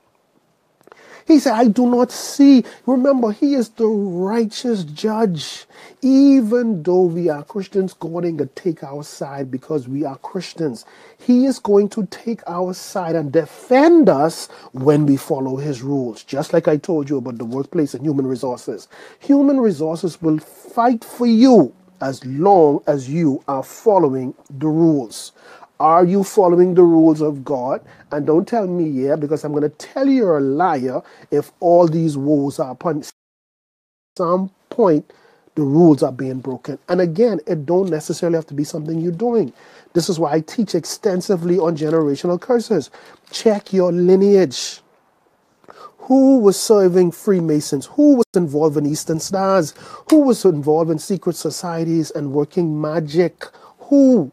Because this is what God calls serving other gods. And as a result of it, listen what the rule says, because Grammy and them was a part of the Eastern Star, because Grammy and them was a part of the Lodge, because they was involved with secret society and working black magic, white magic, Wicca. Oh, it's not evil, it's just Wicca. You're serving another god. He says as a result of that, according to Exodus 20 verse 5 and Exodus 37 and verse 5, I think it is, he says the sinner will not go guiltless, for I will visit their iniquity upon the children, current ones, and all the way to the third and fourth generation. So the fourth generation was showed up 4 generations later. They catching all kind of hell in their life, and they say, how this happened? I am a virgin. I don't have sex with no one. I love God. I take part of communion. God, why is life even harder for me? Because I read in here that only if iniquity is in our heart and so on, then these evil will come upon us. Then what's happening, God? God said, you're not reading all of my laws. Why are you only picking up part of my laws? Didn't I say to you that the sins of the parents will fall on you? Well, now go do your research and see what your parents are all about. And if you still can't find your research, begin the process and the protocols of what I told you in Leviticus 26, 40 to 41. What did he say? He said that you must now repent of the iniquities, the transgressions, and the sins of your forefathers, ancestors, and yourself. So all this time you just saying, oh Lord, whatever sin I do today, Lord, please forgive me. And you're trying to figure out, well, why evil's still happening. Because you have left the iniquities, the wickedness that your ancestors died in and never repented of. They are still weighing and levied over you and your seed, and will continue to go on until someone break it. So anyone who tells you generational curses, that is, God has abolished that since Galatians 3, where Christ became a curse, they obviously don't understand the full context of the laws. Their interpretation of the rules are misguided. It's as simple as that. So in verse 21 of Numbers 23, it says that God had found no iniquity in Jacob, which is also Israel, which is the body of Christ, which is the children of Israel. He has found no iniquity in Jacob, neither had he seen perverseness in Israel. The Lord his God is with him, and the shout of a king is among them. Hallelujah. Mighty God. Well, listen, if God could open up your eyes in the spiritual realm and show you the forces for those of you living right and confessing your sins on a daily basis and trying to do your best to follow the rules, commandments, protocols, and principles and precepts of God, if God could open your spiritual eyes and see the horde of evil spirits that want to crush you, who hate you with an eternal hate, you probably want to ask God to take you home right now. But I know, trust me, oh, they sent them. I wouldn't even go into the details of things that I experienced, but there's no fear here. There's no anxiety here. There's no panic here. Okay, because God trained me for this over the years. Through all of the other things that came at me, they were training sessions that prepared me for now. So listen to me, and I can tell you all who continue to do your nonsense. You are investing heavily in the lives of your children and your future seed, but negatively when you come up against the true men and women of God. Oh yeah. And I ain't even going to run to that scripture, touch not mine. In fact, I ain't even going to bring that up right now. But what I'm going to bring, he says, I will visit your iniquity, your evil that you're doing to Kevin, your evil that you're doing to that man in his church up the road, your wickedness, where you have no fear for God and to work sorcery in the house of God or against the people of God. God says, not only will I deal with you, but your iniquity will continue to be the punishment, the penalty of that iniquity will fall upon your future seed. And many of you are living today watching so much bad things happen in your life, happening, your grandchildren getting shot down like dogs in the street, getting their heads blown off, getting crushed and knocked down. And you say, Lord, why all this adversity, Jesus? Remember the evil you did to other people. Now the rooster coming home to lay the eggs now. Now it's harvest time. You won't talk nonsense? No, don't work like that. You allowed the spirit of hate and bitterness to dictate the course of your life, to shut Kevin down, to shut Mary down, to shut Susie down, shut Peter down. The devil was just pumping nonsense in your head and just carrying out everything that he's been to do, knowing that this same devil is seeking solution, the same one who's going to cause these curses to be carried out on your life. So continue to make your remarks, continue to send your hate mail, continue to send your curses. Every last one of them will be reversed to you, not because I want to, because the scripture says so, the law says so. It's as simple as that. So the scripture says here, and I want us to get to this piece here, in verse 22 of Numbers 23, God brought them out of Egypt, and he had, as it were, the strength of the strength of a unicorn. As long as you serve God, your strength, your power is being backed by the God of Israel. Boy, I love this here. Now, I love verse 23. Oh, I love this. Oh, let me do my little happy dance right here. I love this piece. I love this piece. I love this piece. Verse 23, hallelujah. Listen what it says. Surely there is no enchantment, there is no spell, there is no hex, there is no negative words, listen to this carefully now, against Jacob. So what does that mean? As long as I live and do what God has asked me to do, as long as I address the generational curses in my life, in my family lineage, as long as I repent of my sins on a consistent basis, there is no Obed, there is no Santeria, there is no witchcraft, there is no enchantment. The things they plant in my yard, the attacks they try to come at me in my dream, God says there is no enchantment against me. You all hearing this? So this now stands to reason. Well, how come the enchantment is working on Sister Mary? How come everybody got around? I hear they fixed Susie. And it working? How it could be working? I'm reading here, because Israel, God found no iniquity in them, because this seemed to be the key here. It says that there is no enchantment, no evil could befall them. So if Sister Mary and Sister Tom in the hospital and their right leg swell up and they can't go down, and they say, I hear she walk on something or he walk. Well, if they walk on it, and let's say it is true, how come it working? When we're reading here, there's no enchantment against Israel, only if they're following the rules, the principles, the laws, the protocols of Jehovah Elohim. So see, now that I'm breaking the law, now it's making sense. Kevin, you don't know what I've been through in my life. All my life I serve Jesus and I can't, oh, no, stop it. Because I have to throw some laws on you. I'm a lawyer down in the courtroom. I won't defend you, but you got to be honest. Okay? We going before the righteous judge because he's the ultimate judge. Satan is going to bring his case against you. The Bible says he's the slanderer of the brethren. We expect him to do that, but don't let him find nothing on you. So start confessing. Father God, my great-grandmother was involved in sorcery. I repent. You start dealing with these things because when we go before the judge, we want the judge to see where our slate is clean for us to win this case. So don't come talking no mess to me, man. So verse 23 says, surely there is no enchantment against Israel, neither is there any divination against Israel. No matter what they sense spiritually, they can't shut you down. According to this time, it shall be said of Jacob and of Israel, what had God done? Behold, the people shall rise up as a great lion. Now, of course, at this point, Balak is hot, right? Now, let's drop to verse 26 of Deuteronomy 23. Because remember now, you done pay this fella at least $2-3 million to come break half a pound of obey on these people, right? And ain't nothing. All he doing, like he on the Israel side, because that's how I would appear. And he keep talking fool, but God tell him this and God tell him that. He say, look here, I ain't pay you to tell me what God tell you. I pay you to put a curse on these people, so I'll have the upper hand in the physical realm on them. So in verse 27 of Numbers 23, it says, and Balak said unto Balaam, meaning that I hear nothing you telling me.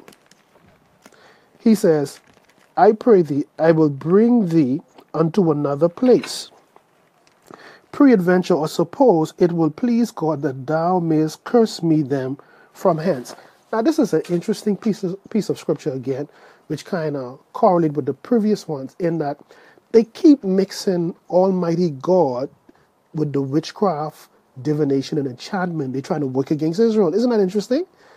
And that's why I tell you, a lot of people, in our churches today, who claim the name of Jesus verbally, and just why Jesus said, but their hearts are far from me because they're still tied to tradition. Well, Mama said, when you come home late, you must walk in the door backwards so no spirit could come behind you. No spirit could come behind me. Well, who's this Lord supposed to be protecting me that he can't take the spirit off me and I don't have to go through this ritual? See, now it begins to make sense. The things that you were subscribing to were instructions from evil altars that them and their ignorance went along with, and now they're passing it on to you. So you find yourself, children, you tell them the same nonsense. They have their children, they tell them the same, but nobody's going by the real rule book. So the scripture says that now Balak is telling him, maybe you need a different position. So verse 27 says, and Balak said unto Balaam, come, I pray thee, I will bring thee unto another place. Suppose it will please God that thou mayest curse me them from there. Verse 28 of Numbers 23. And Balak brought Balaam unto the top of Peor that looked towards Jeshmon. And Balaam said unto Balak, build me again another 7 set of altars. Listen to this now.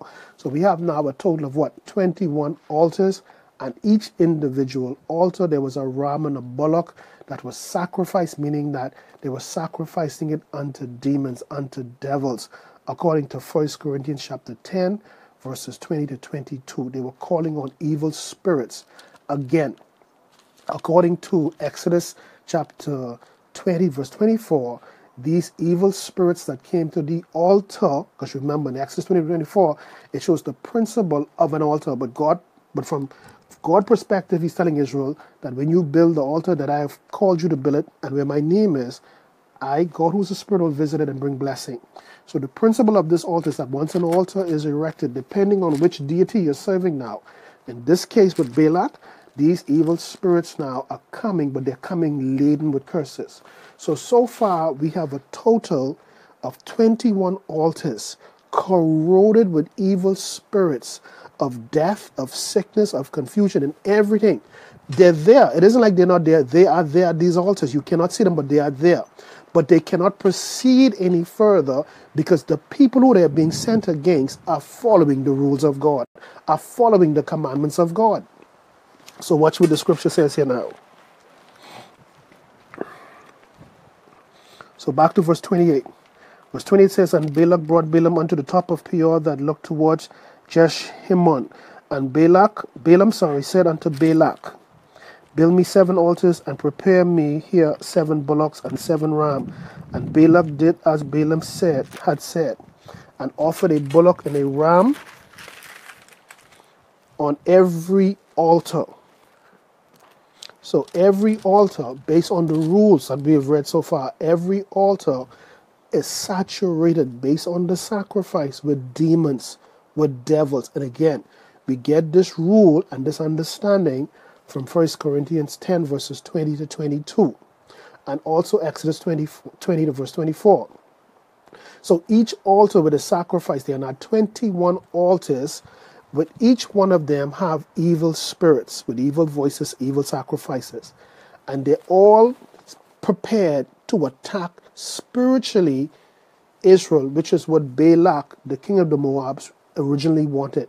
He says, if you could send these demons and cause them to think and behave in a different way, now we could come and now that they're spiritually disabled and overcome them physically. But he couldn't do it because in verse 21 and in verse 23, it says that there was no iniquity found in them by God, and therefore no enchantment or no spell could work against them. So the key or the principles that we're extracting from this scripture is that if there's stuff going on in your life as it relates to altars, be them raised against the church, raised against you, the pastor, whomever, if it's working, it's only working because iniquity has been found in you. But I will add to that is that it don't have to be your iniquity. Because of generational curses and the things that your ancestors, the penalty of their iniquity is now levied on you. So you must now repent and fast and pray against those things. All right? In chapter 24 of Numbers, verse 1 says, And when Balaam saw that it pleased the Lord to bless Israel, he went not anymore as at other times to seek for enchantments or to seek to place spells on them, but he set his face towards the wilderness. And Balaam lifted up his eyes. He saw Israel abiding in their tents according to their tribes, and the Spirit of God came upon him. Well, I'm not going to read more of that because it's going to now tell you he's going to prophesy the judgment that's about to come on Balak and the Moabite people because of the curses that they were trying to send against Israel. So again, this is another nugget. You're going to see now that because you're living right, and even though they're sending curses at you, it might affect here and there, but guess what? After the time limit on that is done, and you read the rest of the 24th chapter of Numbers, you can see now where all of this is going to now be reversed back on the children of Moabite and so on because of what he was trying to do to Israel. But, and I'm going to finish right here, there was some advice that Balaam the prophet gave to Balak in order for him to have victory. Remember, there are now 21 altars.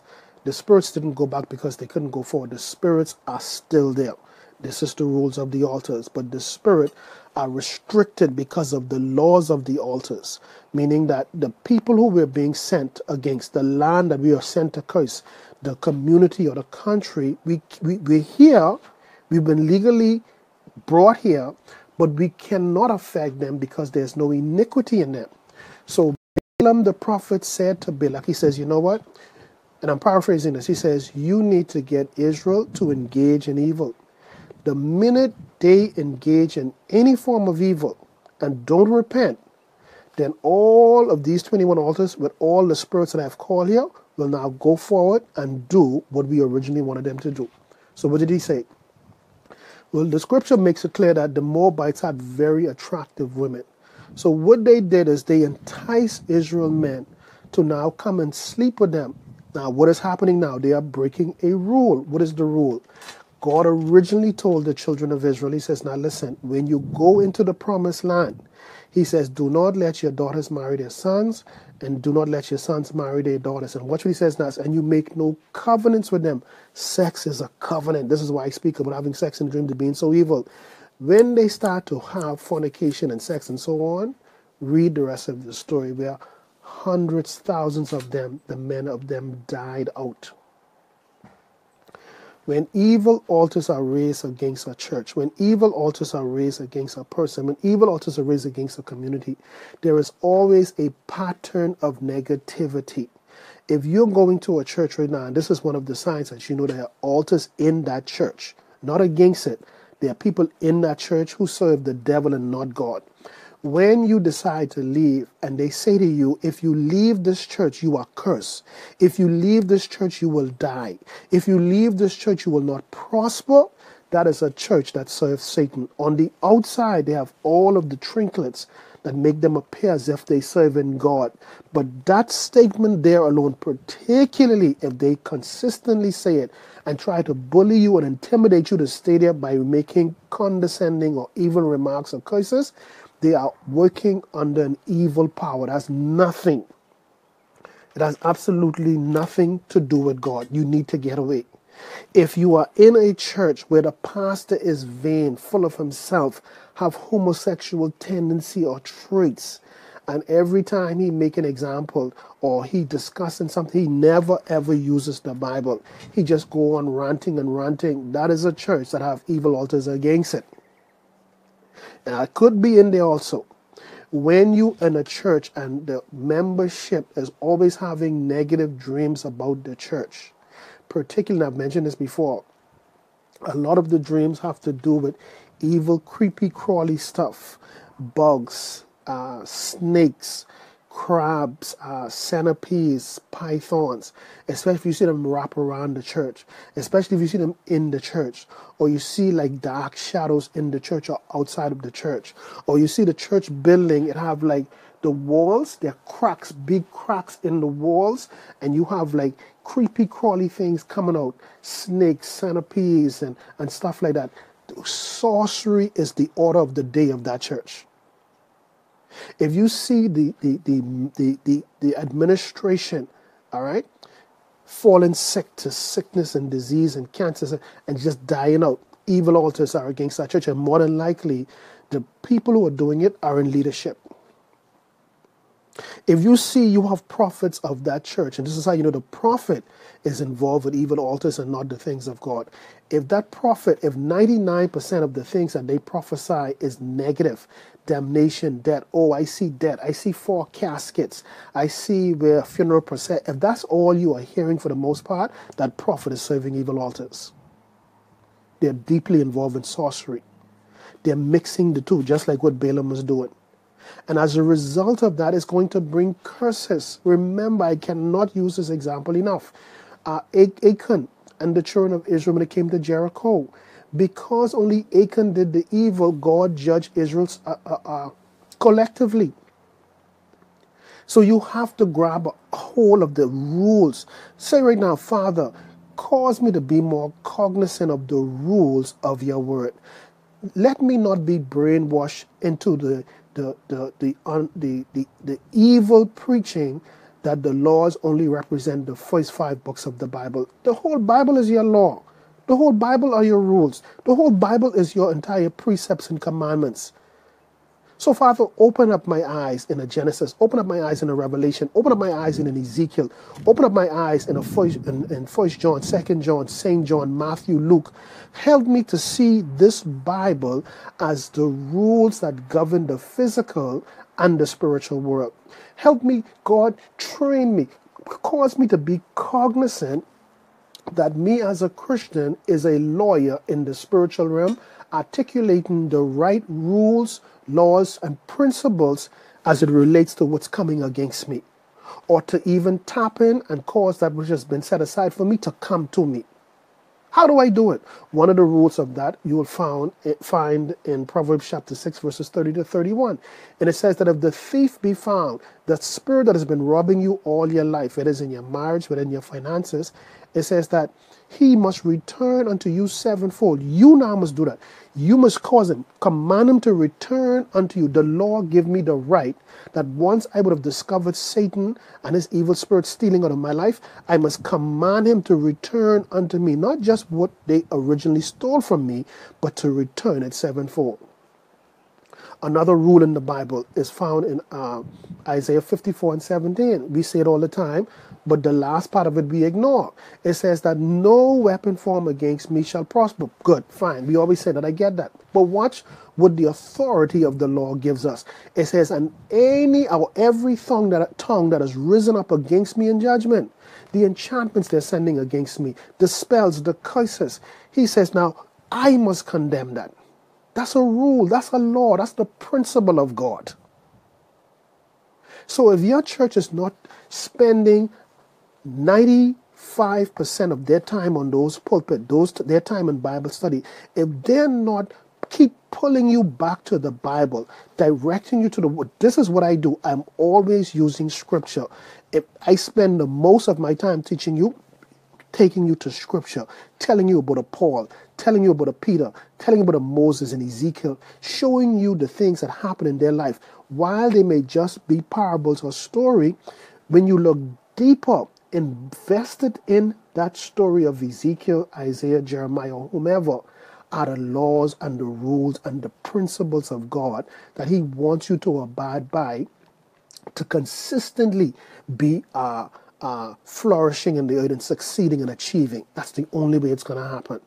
So say right now, man, pray with me. Father God, I thank you. Thank you for this session right now that we've had, where your wisdom, where your knowledge, where your spirit of understanding, your spirit of counsel and might has been articulated in such a way that even a child could understand it according to Isaiah 11, verse 2. Father, I pray according to Ephesians chapter 1, that everyone listening to this video in the future, even now, that you will automatically impose upon them the spirit of revelation, Father God, so that even when they read your word, they don't just read a story, but you, through your Holy Spirit, will now articulate them of the rules and the principles that are being adhered to or even rejected in the scripture that is giving us the final result of what that scripture says. Let your people become cognizant. Let your people become aware of the spiritual laws so that they would be more effective, not just primarily in the spiritual realm, but that because of it, they will dominate the physical realm. Cause your people not to be overcome by pomp and pageantry and all of these other rules that are totally non-biblical that they're being asked to adhere to. Cause them to expunge that from their understanding altogether and to grab a hold and love your word. I love your word because your word declares, according to Psalms 119, I think it's verse 98 to verse 100, it says that for your commandments and precepts and laws and rules has made me wiser than my teachers.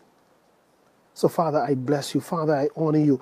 I plead the blood of Jesus. I plead the glory of the living God over this understanding today. And that this understanding that was so delicately broken down for your people, that they will take it and run with it primarily or firstly in their spirit. I pray, Father God, that they will see immediate. Lord, hear me right now. Let them see immediate manifestation of the application of your principle. Let them see that their lives were hindered and delayed, not because you took too long, not because others said it wasn't their season, but because they were not appropriating the right rules, laws, principles, and commands of the Lord thy God. Your word declares, Father God, in Deuteronomy chapter 28, verses 1, 2, and 3, it says that if they hearken and listen unto and to observe all that your rules and laws have said, then shall they be blessed, and the blessing shall overtake them. So, Father, I pray right now that the Holy Spirit, the Spirit of truth, the one that you say will lead us into all truth, then let your Spirit of truth dominate the people that choose to hear your word, the people that want to see change in their lives, the people who are sick and tired of the same old, same old. Give them the audacity. Give them what it takes for them to rise up in the realm of the Spirit and become committed to your laws, to your rules, to your principles, which will make them no different from an Ezekiel, an Isaiah, Jeremiah, or whomever else. Father, we bless you. Father, we praise you. And Father, we ask these things in the matchless and the mighty name of Jesus Christ. Amen and amen. Now, we're going to end this right here today. I have a lot more. And today is supposed to be the final teaching on when evil altars are raised against churches. Now, like I said to you on the last video, right? I said, now, it'll really be up to you if you want me to go on. And trust me, I could do 50 more days because I have a lot more revelation. But here is what I want to say to you, though. My next teaching series is going to be on healing. And we're going to go deep into the scriptures, man. How do we accurately and appropriately unleash the rules and the laws of God as it relates to healing, and how healing can be achieved at a greater and faster rate as opposed to now when we apply the true rules of God. The Bible says very clearly, it says that because of the stripes of Jesus Christ that we are healed. The Bible says that God, He is, one of the names is He is our Jehovah Rapha, the God that healed us. In Psalms 102, and I can't remember right now, we talk about healing again. See, what we're going to do, just like what we're doing now, we're going to take our time and we're going to go through to the rules first. What are the rules as it relates to healing in the Bible? We're going to make a list of that. That's what I'm going to do. I've already done it already. Then we're going to now go into different stories in the Bible, but different people, and I'll give you an example of one of them. In Luke chapter 13, it speaks about the woman who had the spirit of infirmity for 18 years. But there were some principles that Jesus administered in his delivering of this woman that break off of her a spirit, not a physical illness, a spirit that had her incapacitated, mimicking a disease. We are going to look at the rules that brought about Jesus' end result.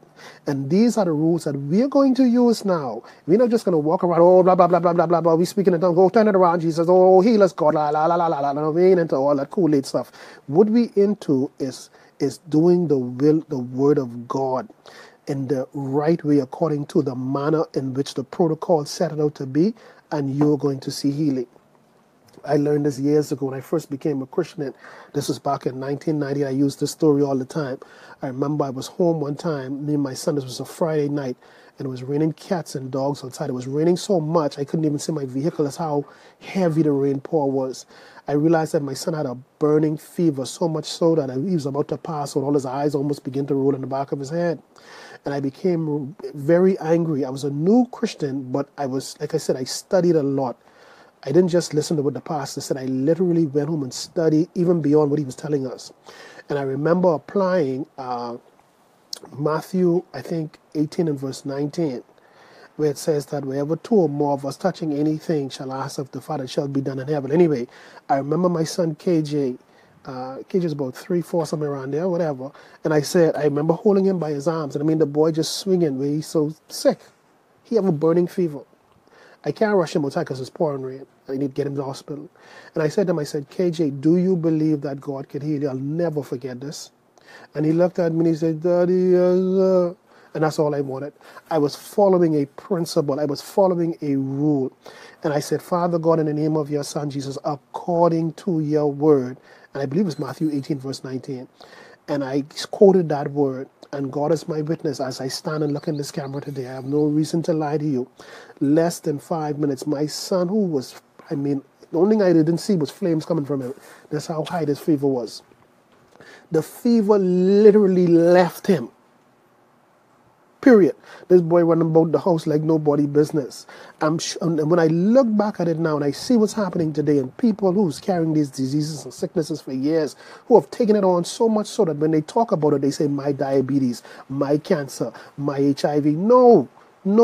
you are going contrary to the laws of the living God. So in my next series, we're going to be talking about the mystery of healing as it relates to the Holy Scriptures. We're going to dominate this series, man.